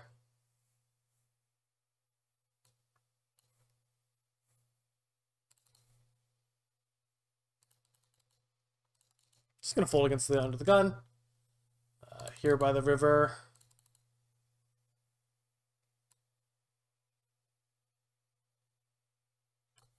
He shouldn't be checking too many kings here. I'm really trying to get him to fold like pocket sevens or something like that.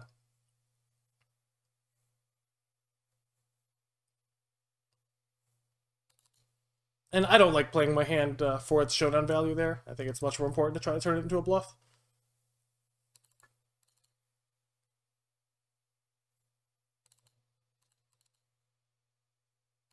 On these kind of very low boards, I want to start with a check with most of my range, if not all of it. Well, that's 4x here. Fortunately, with the ace of spades, I don't think I can fold. Turn is a little bit of a blessing and a curse. We get there on the river.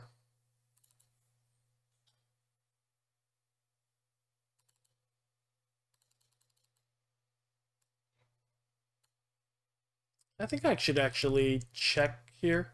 This is probably, I think that's a mistake. When I come runner, top two pair, I should be checking there the majority of the time and letting my opponent bluff. So definitely my mistake.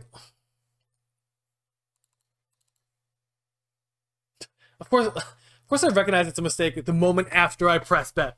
And the moment after I press pot, I'm like, oh no, check raise. Check raise is much harder.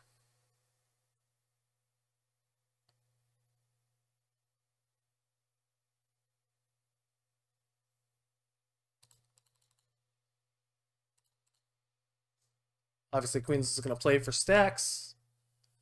7-8 is going to be a 3-bet.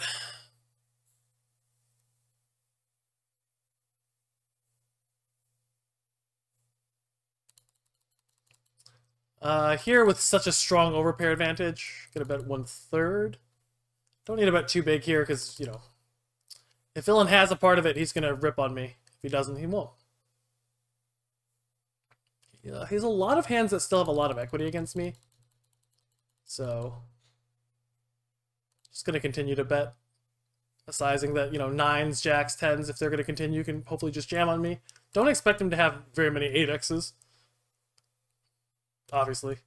In 4-bet pots, mostly will have found folds there.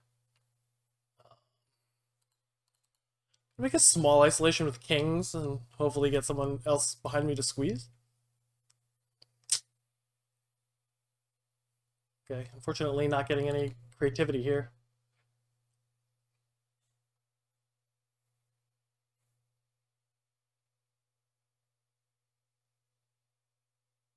No real reason to let this other guy fold.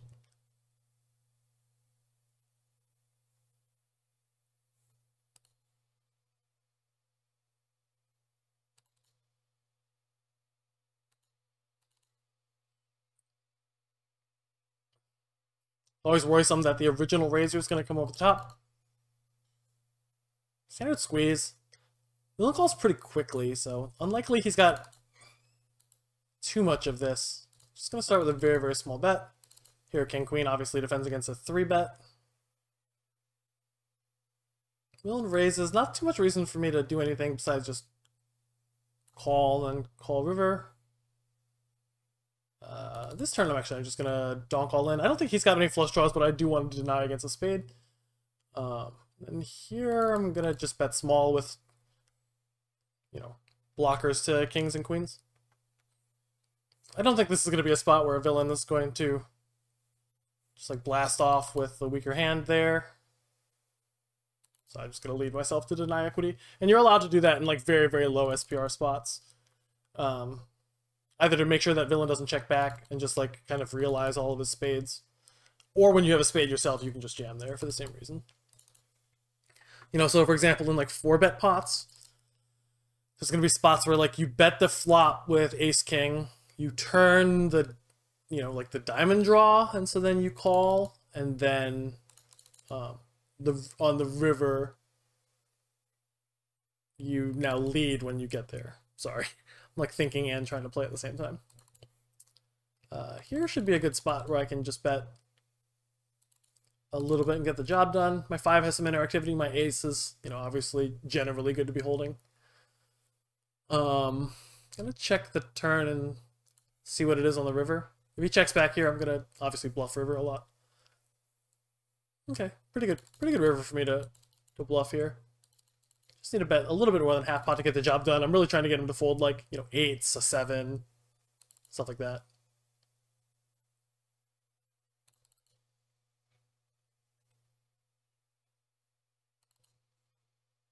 Probably after he checks back at that speed, he doesn't have jacks that much. Obviously, he doesn't have a queen, so.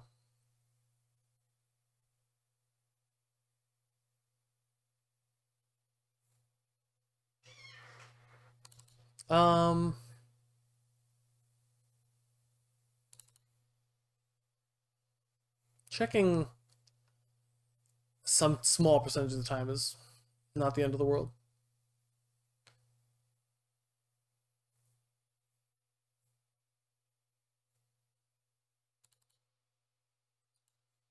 Or should be relatively innocuous. Brings in some hands that are now like pair plus draw. So the overbet should be my standard sizing there. Especially because my aces also unblock all of my opponent's kings, because he should not have too much ace-king there pre-flop.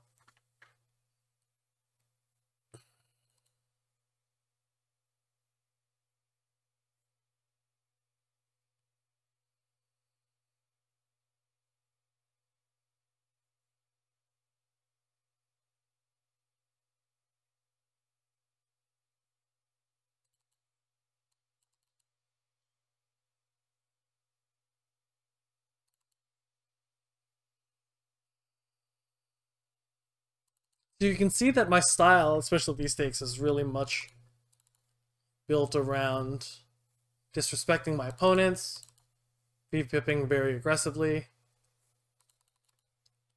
trying to hand read them very, very hard, especially excuse me, especially when they have a lot of like sizing tells, timing tells. It's crazy that, you know, you get so much information playing against people online, just looking at their sizings and those kind of patterns, that when you move over to live, while it is a completely different set of skills, like, you have so much more information when you can just look at your opponents. It's really wild. When you put everything together, it's really hard to not feel like you're telepathic at times.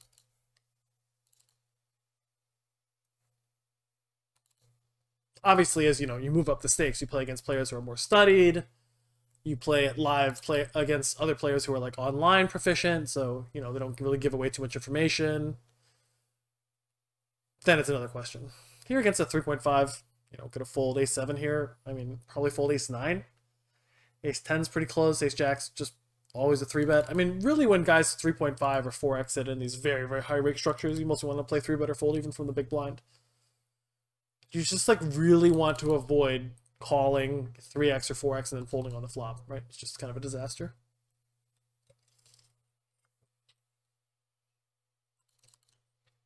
So as you can see, you know, not really doing much, not really making a lot of big hands.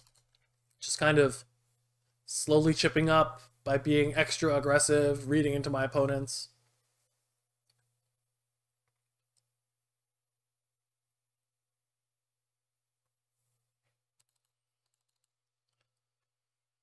You're going to start with a check back against the small blind.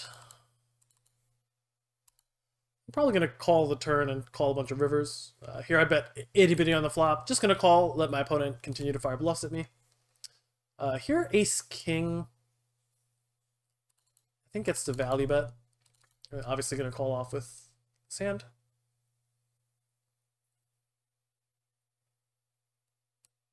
And now I can just check down. Wow, Queen called me out of the small blind with queen 4, and people say online poker is dead. As you can see, I mean, every table at 50 is just full of full of fish. This game is just extremely, extremely profitable. And there's a bunch of different ways that you can approach this game, like especially if you're coming up in the stakes. You know, I really recommend playing a simplification strategy, doing a lot of range betting, because, you know, stuff like this is just really, really hard for your opponents to counter, even though this is going to be a board where I often want to, you know, play a large bet or check strategy, even consider having an overbet strategy here. I peel this with a heart. But as you move up in the stakes and you just get better and better, or, you know, or as your intuition on how to play more complicated strategies improves, then, you know, there's a lot of extra EV that can be gained because, you know, like, there's a lot more than one way to skin a cat. A lot of people are just like, oh, I can just simplify against these people and this style will be really, really dominant. And I do really think that, you know, you could play just a very kind of mechanical style and just autopilot and have a really, really crushing win rate, even playing like 50 or 200 zone. But especially when you move up against stronger players who probably don't auto-fold as often, probably just have, you know, are just generally a little bit more defended across their trees. You have to play, you know, more complicated strategies against them.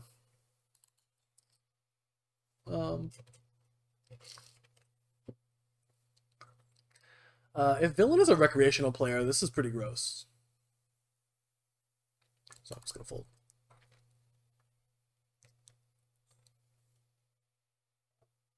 Here should probably re-isolate. Now with so much dead money, I really like a jam size here, and this guy obviously is going to be never calling me.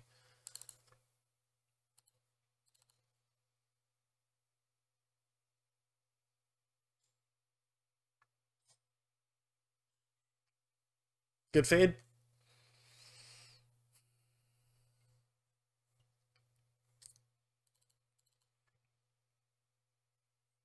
You're going to bet check and then kind of evaluate on the river.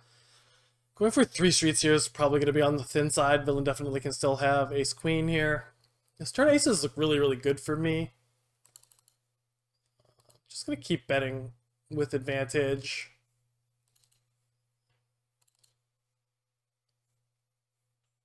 And there's not really too much that this guy can do about it, to be honest.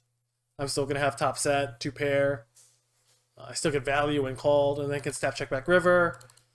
You know, prevents me from checking back and then just getting potted on the river, which is going to be kind of a gross spot for me.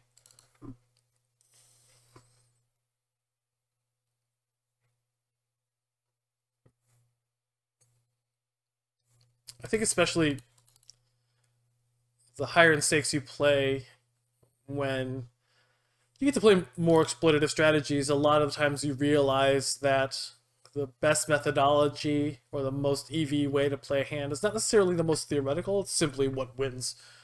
Sometimes it's because you know, you're betting to prevent your opponent from bluffing you in a spot that you're going to fold, so you preemptively bluff them.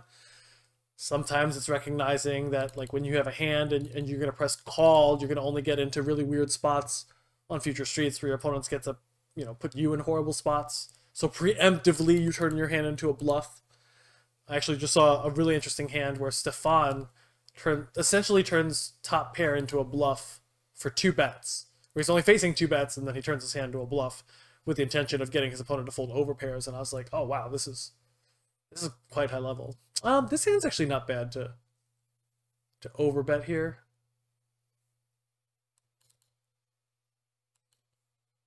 Here, I'm gonna bet small.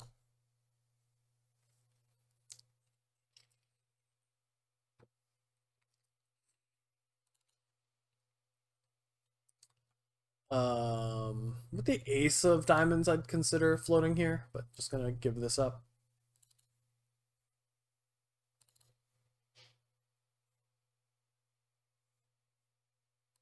In later positions, that becomes a better and better call as my showdown value from having an ace increases. But when it's like, you know, earlier position versus the big blind, just think that they're going to be slightly stronger than usual.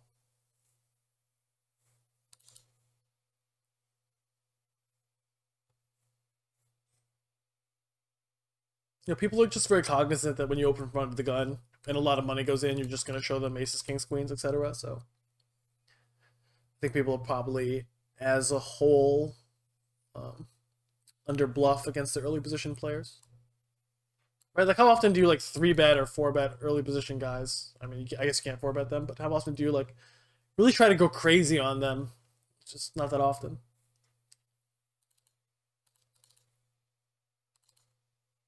My 9 has some relevancy. Both of my hands have showdown value. Just gonna start with a check.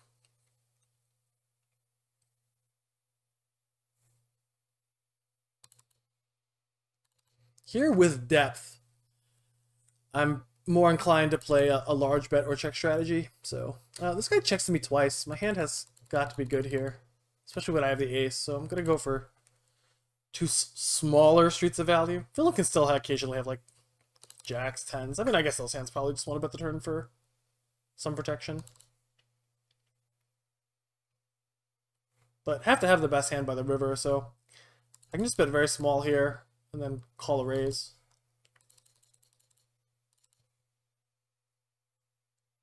Okay, seems reasonable. Probably could have thought about a larger sizing there. Just because, you know, your sizing should be commensurate with how confident you are you have the best hand. That can either be, you know, theoretically or exploitatively. So, like, obviously, if, you know, my hand has 99% chance of being the best, you know, picking a large sizing makes a lot of sense. I mean, from like a range on range perspective. But if the action has gone in such a way where I'm just like, I'm 100% confident that my opponent cannot have top pair by the river, well then, you know, second pair top kicker is just effectively the nuts and can go for like an overbet or a large overbet. So there's definitely lines, especially when you're playing against weaker opponents, where you can check back second pair, good kicker on the flop and the turn, and then go for an overbet on the river because you're just infinitely confident that your opponent can't have it.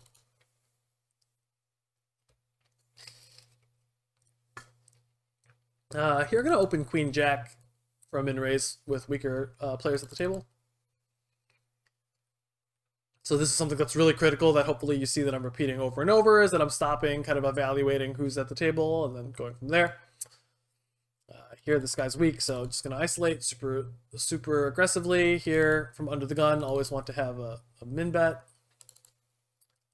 Here against the opponent, just going to bet large, especially unblocking all of the pairs. And then you're going to start with a call, and then play pretty snugly on future streets facing aggression, because, you know, from under the gun here, villain should just have a lot of hands here. So just going to check it down. And the villain's going to have a lot of interactivity there on the river. That's a very thin flop check raise. I like how I played it, though. Should you check raise that flop, you should often be checking the turn. River's close. It's pretty close.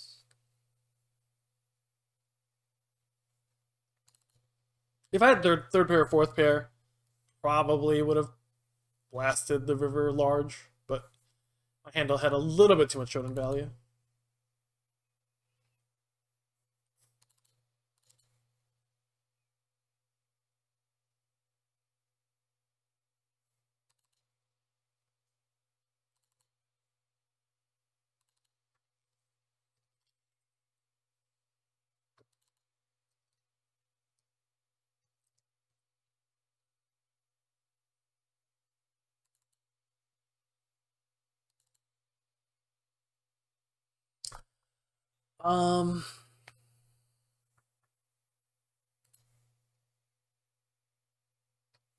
Okay, this is probably a defense. So I know that 9-5 against the min raise is a call, so I probably assumed that, you know, 2.2 here meant that I should defend 9-6 suited. There I went for a river overbet on the deuce in a limped pot, but villain had slow played ace-x to the river. Well played. I mean that sincerely, right? I mean, not the limp part, but that he checked back a hand that probably was not going to get many streets of value and recognized that I had air, and that the most likely way for him to extract from me was by checking back. My 9 was better, so I had an ace-10 suited there. Would 4-bet. Especially with a little bit of depth behind, right? Like, can definitely punish my opponents or put them in, like, kind of awkward spots. We're a little bit deeper, so a little bit more incentivized to size up and play a little bit more polar.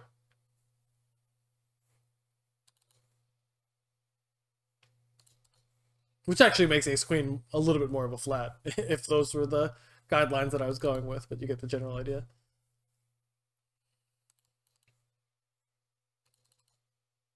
This is probably, theoretically, either extremely neutral, or, I mean, maybe slightly losing at 50 no limit, but in practice, again, just gonna put the gas on my opponents. Expect to just outplay them a lot post-flop, so just want to get involved a lot of the time. If there were weaker players at the table, 4s would be a raise.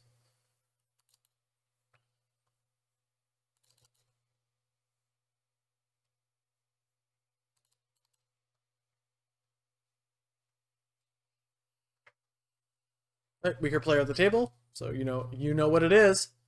Same on this table.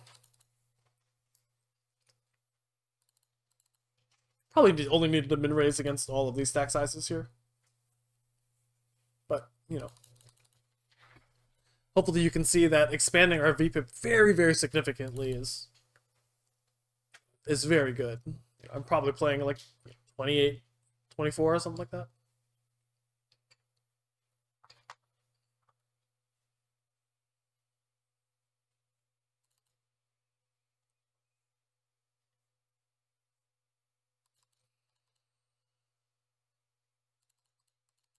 I think a lot of people don't realize that, and they're like, "Oh, I have a losing red line." It's like, well, how many hands do you play? Are you playing 18-15? Well, then yeah, you're just gonna fold a lot because of the blinds. Here my hand is, the suitedness is not that important when our stack size is so small. I just want to have a lot of high cards here. Also, he makes it 9x. Probably just fold there. If he made it smaller, I could call, but you know, a combination of his stack size and his extra large 3-bet was kind of uncomfortable. This hand's quite mediocre at 50-no limit, neutral at a higher limit. Obviously, you know, 3-betting 6 high from out of position is never going to be like a slam dunk. Now I can start with a small bet and kind of evaluate.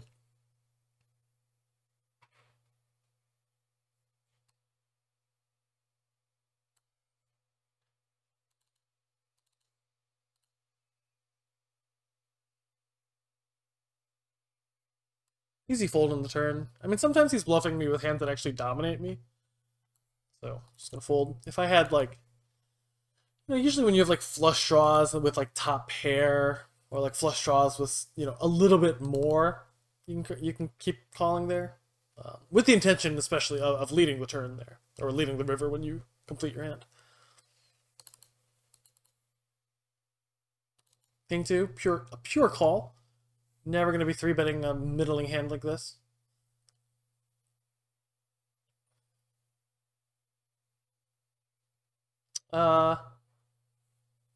Kings? I think King 2 is a fold, but other kings are going to be bets. Villain leads into me here. I'm just going to call, keep his bluffs in. He can occasionally have 2s as the big blind. Okay, well, I'm pretty confident I have the best hand here. Just gonna keep calling and evaluating street to street. Hard for him to have a 3 here.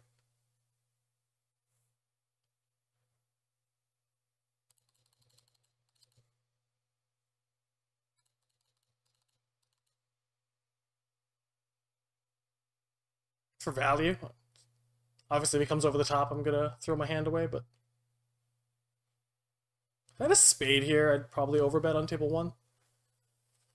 Just when villain blocks the river, he just doesn't have a hand better than mine, so I can go for extremely thin value raise. Here, gonna check back. Probably gonna call a lot of rivers, to be honest. Like I'd like snap call this river because villain should just have a lot of floats here.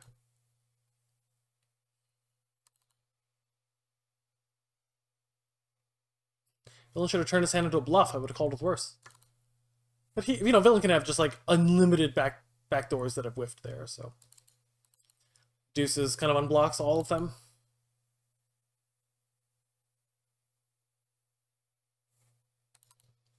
And so it becomes a really good call because, you know, when there's a million different floats on the flop and everything bricks, and villain, you know, called the flop and didn't really think about too long about raising me there. It's just unlikely he has trips when he sizes up in a bunch of spots, so you know, when he pots it, he doesn't always have, like, Queen X enough there. So, easy spot to be kind of overbluffed by the pool. Jack 2 definitely going to be a raise with the smaller stack in the small blind.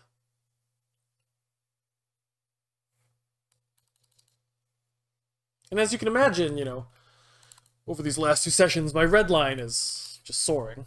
Soaring red lines. That has a lot to do with my constant disrespect, right? Really trying to range my opponents and understanding what their hands are so I can maximize the amount of dead money that they put into the pot and then fold it on a future street. That's something that I don't think we talk about enough when we're kind of building our bluffing strategies. You know, the key is not to actually get them to fold on the earlier street. Get them to call the earlier street or invest as much money on earlier streets as possible, and then get them to fold down the road, right? That's really why we, you know, 4-bet so small when we're in position, right? Like, we're really incentivized to try to trick our opponents just to putting a little bit more money in.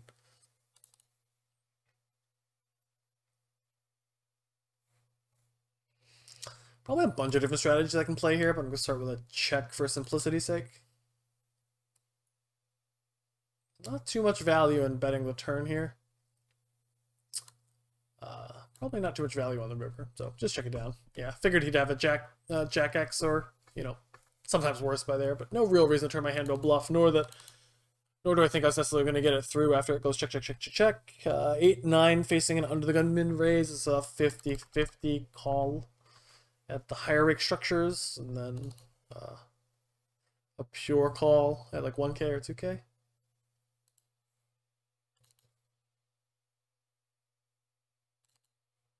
You know, pardon me again. I feel like my pre-flop play across every stake is a little bit messy because like I'm always playing a combination of like high rake, low rake, timed rake, and so right, like in a time rake game facing a raise, I'm defending like 100% of my suited hands almost from every position. Here on this board that is just like low and 2 and 5 favored, just gonna start with the range bet here. 8-9 is not really allowed to actually just range bet there in that way, but just gonna go ahead and do it here. Fortunately, the 7 comes in.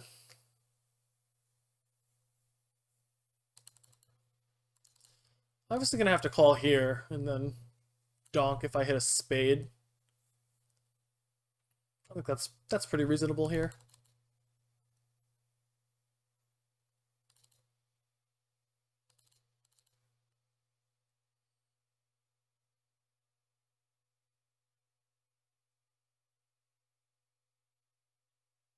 Easy game. Not sure what sizing I could pick there. I'm gonna start with a check. Oh, villain super snap checks back the turn, so just get to automatically win. This is how easy the games are, guys. People are open folding. I've seen that live. I've seen a couple times where people defend the big blind, flop comes like ace high, and they just open fold. I'm like, wow.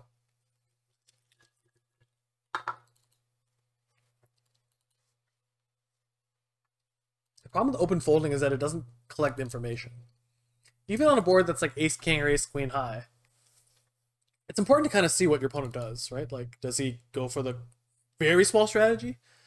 Does he bet like 10% of the time? Or 10% sizing? Does he bet overbet? Right? You at least want those kind of like bare bones pieces of information.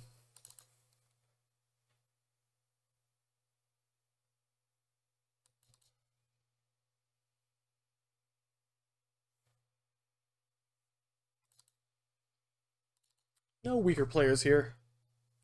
Or, well, no, obviously weaker players. I'm sure if anyone cold calls me, they fall into the weaker player category, but...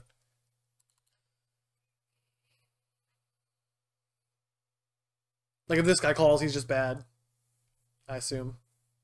Although, you know, facing a 2.2, you know, you're theoretically allowed to call with hands here. Everyone calls. This guy just leads large. And I block a lot of his bluffs and stuff. I'm just not going to put any money in.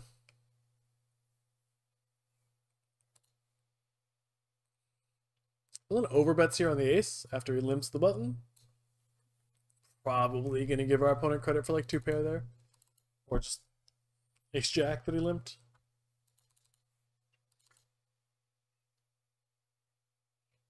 I think that, you know, something that's relatively important from recreational players is that they bluff. You know, I mean, when they bluff, they just have any 2 cards. But when they're value betting, they're often value betting quite tightly. And so when you're trying to hand read those players, you know, they're not going to show up with a lot of merges. They're not going to run a lot of like crazy like bottom pair into a bluff situations. So you get to just like kind of hand read them in a very, I guess, straightforward manner. So you can just say, oh, does the action in the board run out in such a way that his hand makes sense? And this really has to do with when you play against your opponents who are just like very equity driven rather than range driven. They're just gonna be like, oh, I have kings, I just go bet, bet, bet. Versus when you play against like a good player, they'd be like, oh, I have kings. This board came really bad for me, so I should start by checking a huge part of my range. And then, oh, I bet the flop, and then the turn was really bad for me. And so they just have just, you know, a little bit more balance, and they're just a little bit more difficult to play against. Against a 4x here, I mean, just get to play mostly a 3-better fold strategy against those large sizings.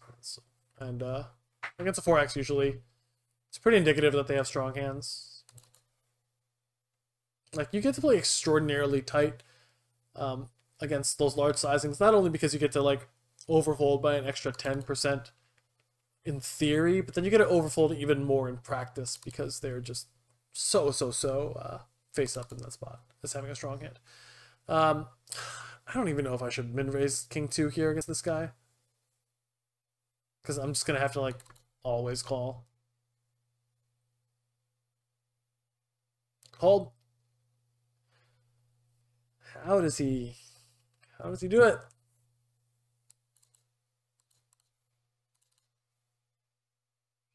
A6, the solver darling to 3-bet here. Villain has also a gigantic stack. Very often when I see an opponent have a stack this size, I think that they're a weaker player.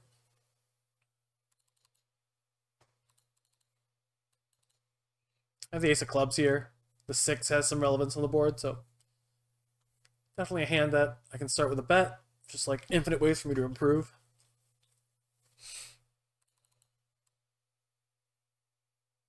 Three should have almost no interactivity on his end, so happy to keep firing.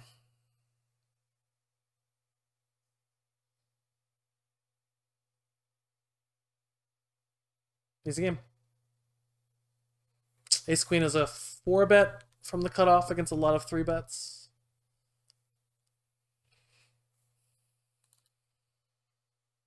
Ace Queen offsuit being one of my favorite hands to 4-bet from every position. In earlier positions, it's a mix between 4-bet and folding. In later positions, it's going to be a pure 4-bet. You're going to open against what I suspect are 2 weaker players in the blinds here. I'm going to raise up 7s. Hopefully just get this heads up. But even if I don't and just like everyone calls, then, you know, this is going to be a really good situation too.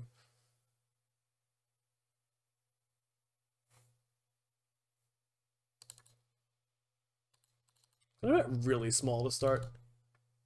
And kind of just look at my opponents and evaluate from here.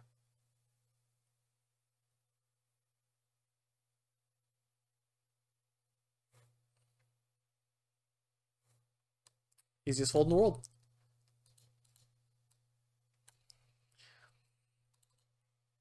I don't like raising there too much. Even with 9x. Just get your opponents just fold too many hands.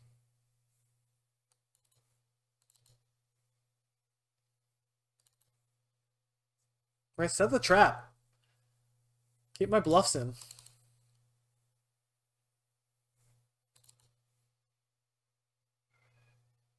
Weaker player calls in position. Gonna start with a check.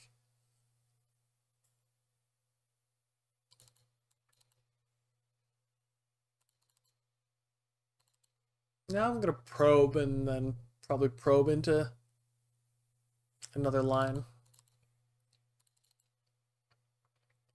Here I think it's just very unlikely that villain has a strong hand when he picks this sizing. Okay, well, I guess if we're gonna get into the click war, he has it. But I think that that's not a bad opportunity to 3-bet there and then blast on a future street. Villain double overbets here after he...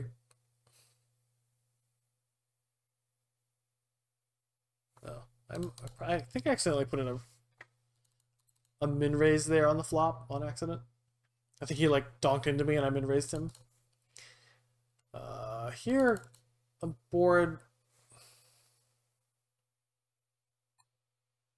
or I want to have some checks. Actually, no, I'm probably just gonna bet a lot here because I have a lot of double broadways.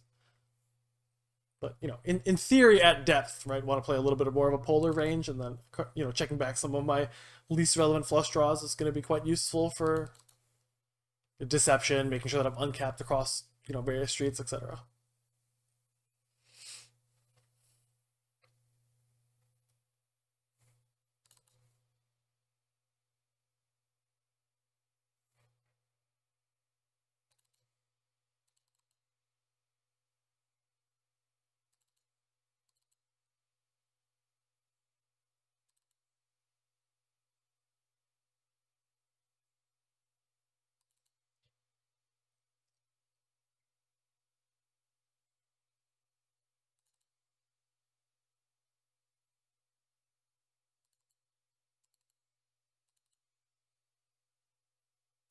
The blinds really have not been 3-betting me much. Of course, now that I said that, small blind's gonna 3-bet me.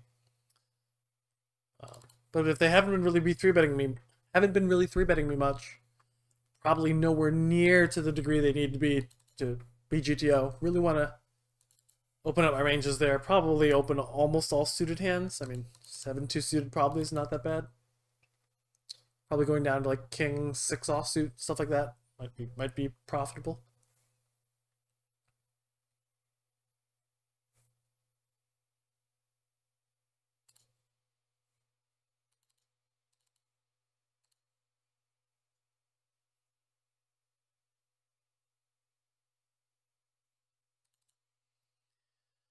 I'm not thrilled that villain starts with a large bet, but I have both the ace and the 6, so I'm gonna peel here.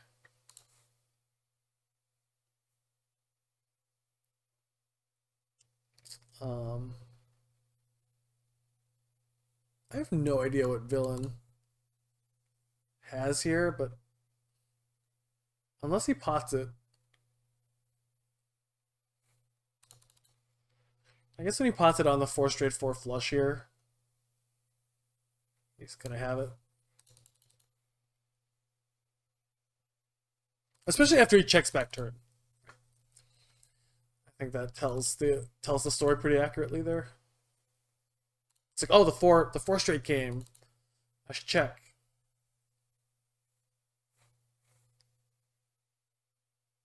Oh, the 4 flush came. Now I should pot it to make sure I maximize against the straight.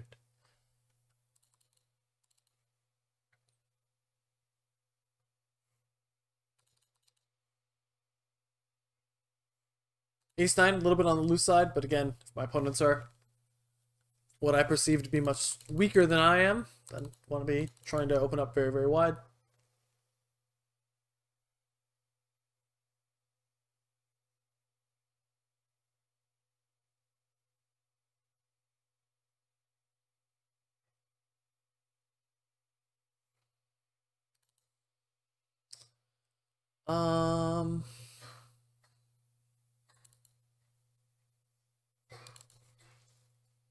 That's close.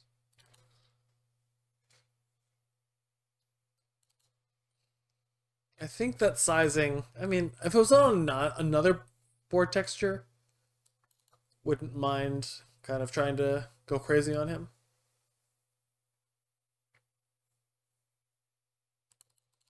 And then when the small blind limps, just gonna close my eyes, raise any 2. Not only do I think that this is gonna be immediately profitable, but then I can just close my eyes and just bet every flop. It has to be good against limpers.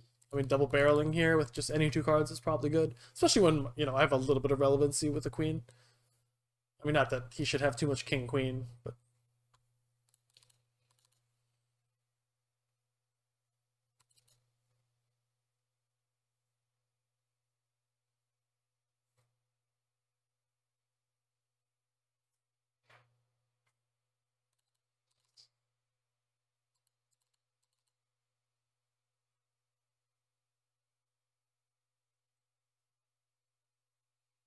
you're just gonna lean really hard on these guys with small sizings because they're not 3-betting enough, probably defending poorly against various sizings they're unfamiliar with. I mean, when your opponent sizes up or down even a small amount, you should be pretty mindful in changing your defending ranges by like 5%. And I just don't think that your opponents are really doing that.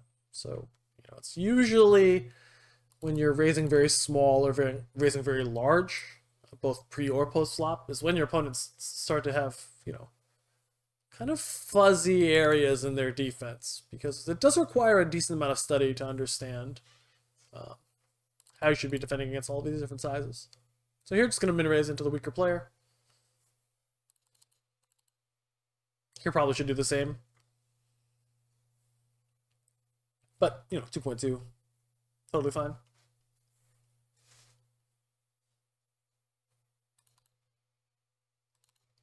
All regs and then the weaker player, so even going to open queen 5 suited. Being super laggy here. Flop quite good for us.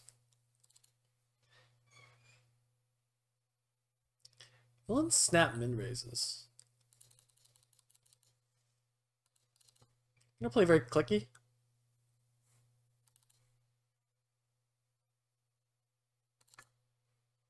Here's a game.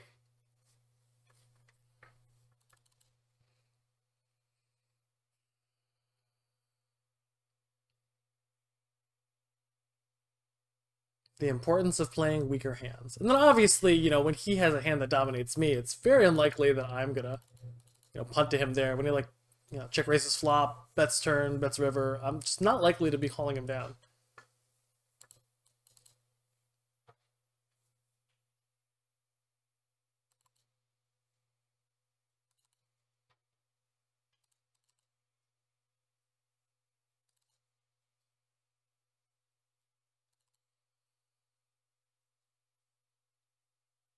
I was gonna limp 3-4 into the weaker player again, right? Don't really recommend a lot of limping, especially in the small blind and the higher rake structures, but I'm really willing to do whatever it takes to try to play a pot against some weaker players. Whether that be opening Queen 5 suited, you know, again, being a little bit mindful that all of the players behind me had full stacks, right? If you looked at a Queen 5 suited and then everyone at the table is like 45 big blinds, that hand's, you know, an auto fold. If everyone is pretty nitty and not 3-betting enough and then the big blind is bad, yeah, by all means. Remember, when you're here at zone, you're racing all of the other players to stack all of the fish. Right? You're not just playing your hand, you're trying to beat the regulars to the money. I mean, you don't need to do it so much in this game because there's just so many really weak players, but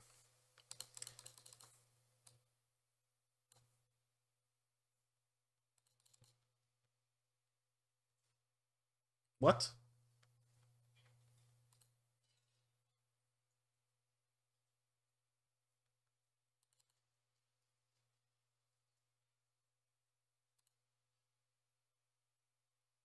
Okay. That line didn't make too much sense unless he had exactly a gut shot or a slow play on the flop.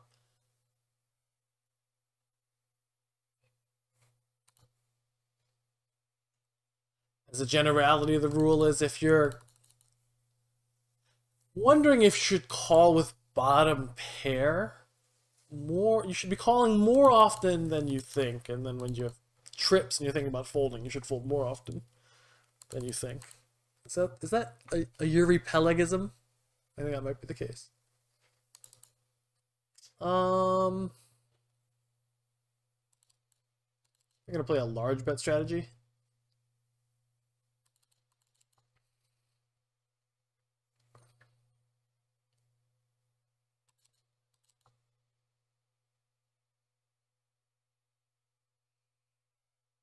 But, you know, without fail, when our opponents size up by the river, he has it.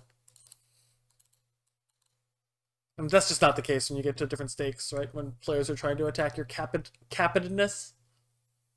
Villain can't have many to pair here with a 6 interaction. Can't have kings and jacks too often here, so I just get to bet large and then just keep putting in money.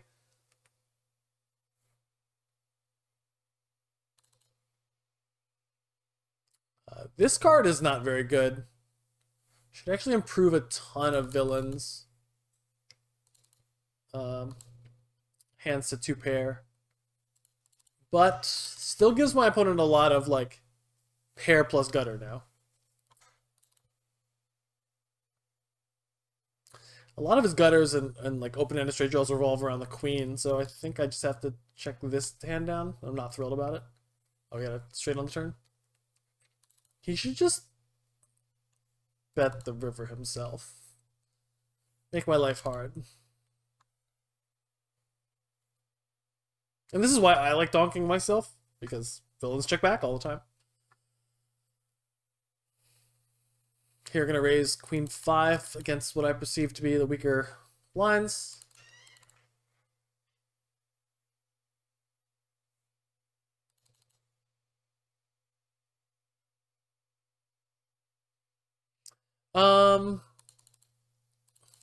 My 6 and my diamonds here have a lot of interactivity, so this hand's going to bet, and this hand's probably going to bet more than I would if I had like 9, 10 or something like that, or 9 jack. Probably mix a lot. Here, just going to continue betting.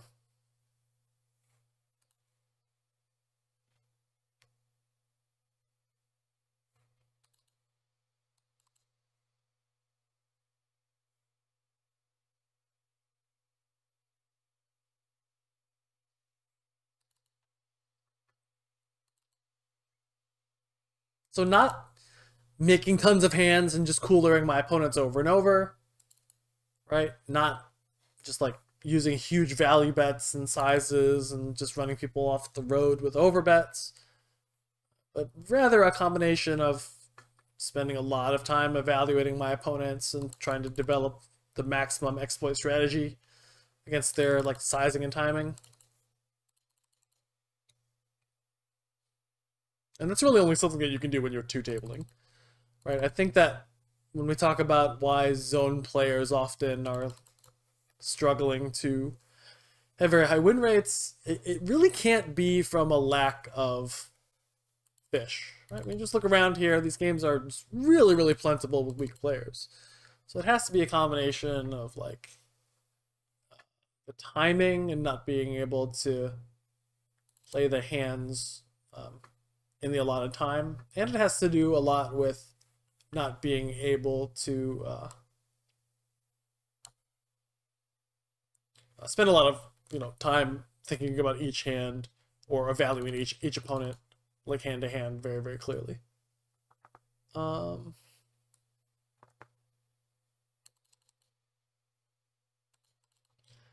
This hand probably wants to check raise. Block a lot of his continuing range here.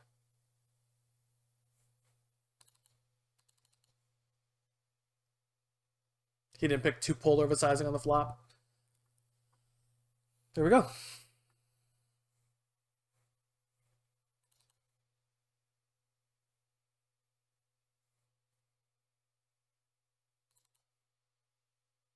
Really redlining him.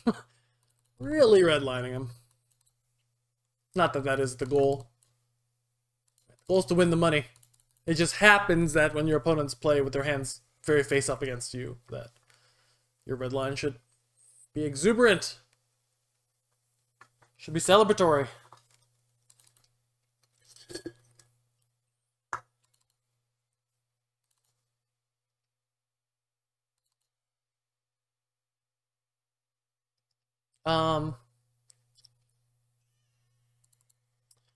I'm gonna bet large with this 2 here with the intention of turning it into a multi-street bluff on blanks. So here I can, get my opponent to like call with a 4 or a 6 and then, blasto him on a future street. Here we're gonna play a mixed strategy. Let's start with a bet here and probably overbet a lot of turns depending on the turn. I think I just get to float here. And then if he goes check, check, I bet like 1/3 of the river. I think that's pretty reasonable.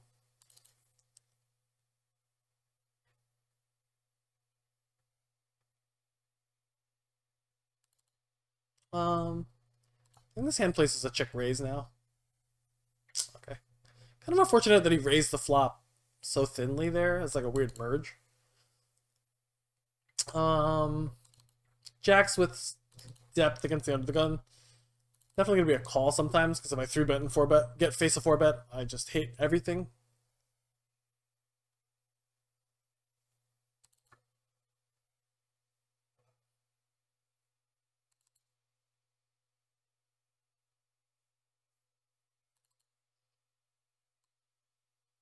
I'm only gonna get 1 street of value. I block a ton of his, I guess, like natural bluffs here. Just gonna check because having a hand like this maximizes him having some kind of like garbage hand or a hand that's just gonna like bet twice. Now I have a hand that can call river. Fortunately, it does not bluff there. maybe could have thought about raising turn, but again, the properties of my hand were not fantastic there. So I was just trying to maximize against the bottom parts of his range. This is something I think is a generally underdeveloped skill, is that we spend a lot of time focusing early on in our career about how we maximize versus, top end of range versus opponent's top end of range. Because those are the most memorable spots. Making sure that you obviously put in the money correctly at the top end of range is, kind of an important skill, because if you're doing that incorrectly, you just go busto before you ever get to develop any of your other poker skills. But as you get better, a lot of your kind of study and inquiry comes from how do I maximize when my opponent has nothing, and they recognize that they need to be bluffing in order to win some pots. And so, as you move up in the stakes, a lot of your money comes from aggressive players who are worse than you, who can't tell that you are not as capped as you are in some spots, who are going to just like blindlessly try to run you off the road, and have discovered, through either coaching or experimentation, that a lot of players can't beat like a pure bet strategy, right? Like, this was kind of a problem that people were running to in limit hold'em, is that like especially like in heads up limit play, like I got away with just playing a strategy that always bet or raise post flop. And like a lot of people just couldn't beat that. They just were not able to like call enough on rivers and win like 1/20th of the time. They'd still be able to find too many folds. And so you just have to be really careful to make sure that your overall strategy does not succumb to a strategy that is just bet. So for here example, I check back the flop. I have to have a strategy that can just go call, right? So villain has a 10x here a lot, but he also has a bunch of air.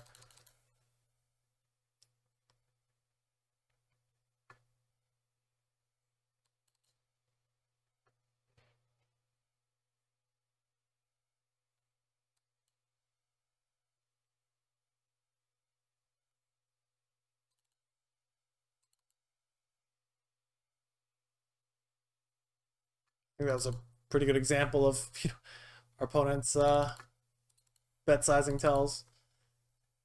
You can usually name the hand that they have or air, right?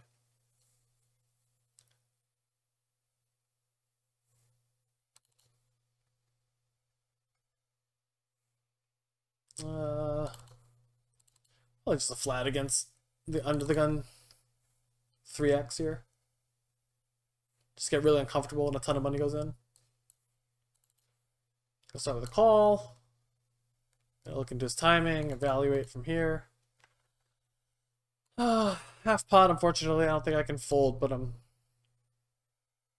not thrilled. That's a pretty good river to actually slow down my opponent, even when he has like ace king or something like that. So starts to get a little bit worrisome when jack 10 comes in. Mediocre players are very, very paranoid when like obvious front door draws come in.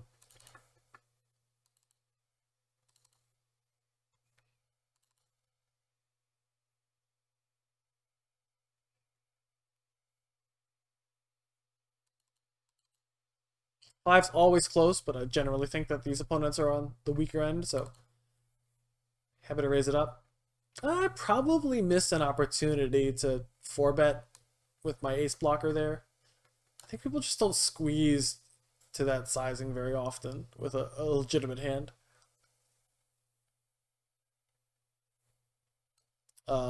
Facing this small sizing here. If the board was somehow like less coordinated here, like, and had spades or something like that, I could think about calling.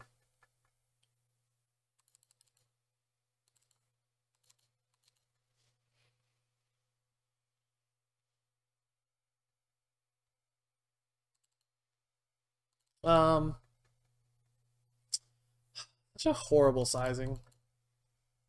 I think I'm just gonna fold this hand against this. I mean, like, against a normal size 3-bet, this hand is, a 4-bet or call candidate. But when he makes it like so many times bigger, I think I can just give him credit.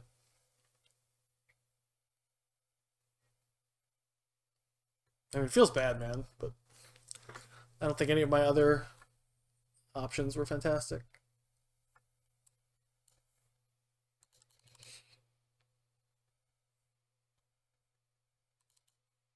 Ah, a6. Probably close to a raise when the big blind is so bad. I'm trying to bend over backwards to play a lot of pots with the really bad players. Again, you know, the more post-flop reads that I have, the more lines that I think my opponents are going to be messing up, the deeper into the forest I can take them post-flop, the more I don't really care about playing kind of junk hands.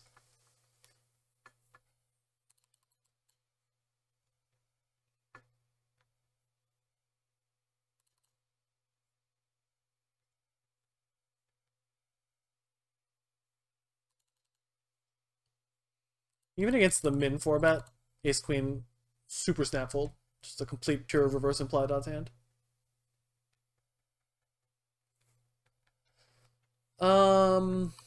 Here at depth, this hand should be a check a tiny percentage of the time.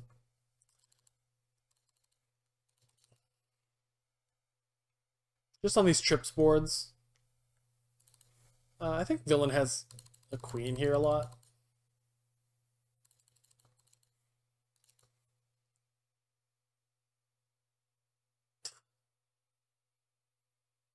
I mean, I guess he has 2 pair here a lot. It's hard for him to have sets. I mean, he can have pocket 7s here, but can't rejam, but I think I can just call there and wow. He min-raised my big overbet there, which is kind of crazy.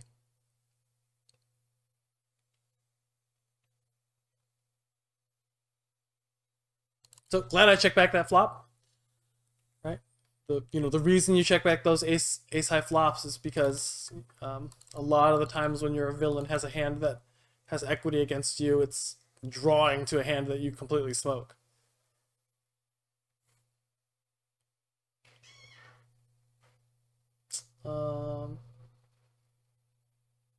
Yeah, I guess I just should fold without any diamond or inactivity with the 6.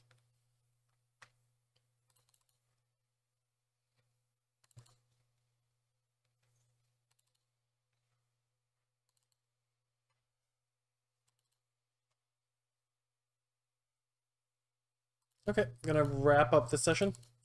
Hopefully it was useful for you guys to see what it looks like to play kind of a full mixed strategy, playing only 2 tables so we can really zone in on our opponent's very specific tells and, you know, what kind of mistakes they're making.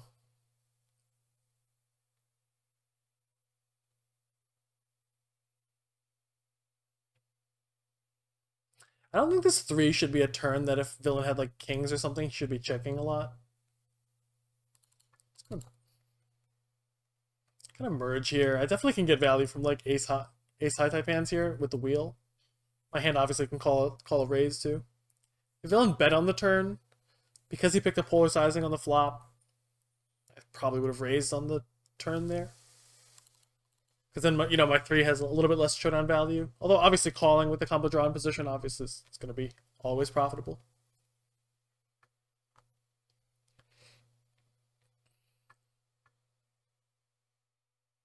But again, when villain goes polar, I should look at my hand as I've improved 5 more outs more often than thinking that my hand has a lot of showdown value.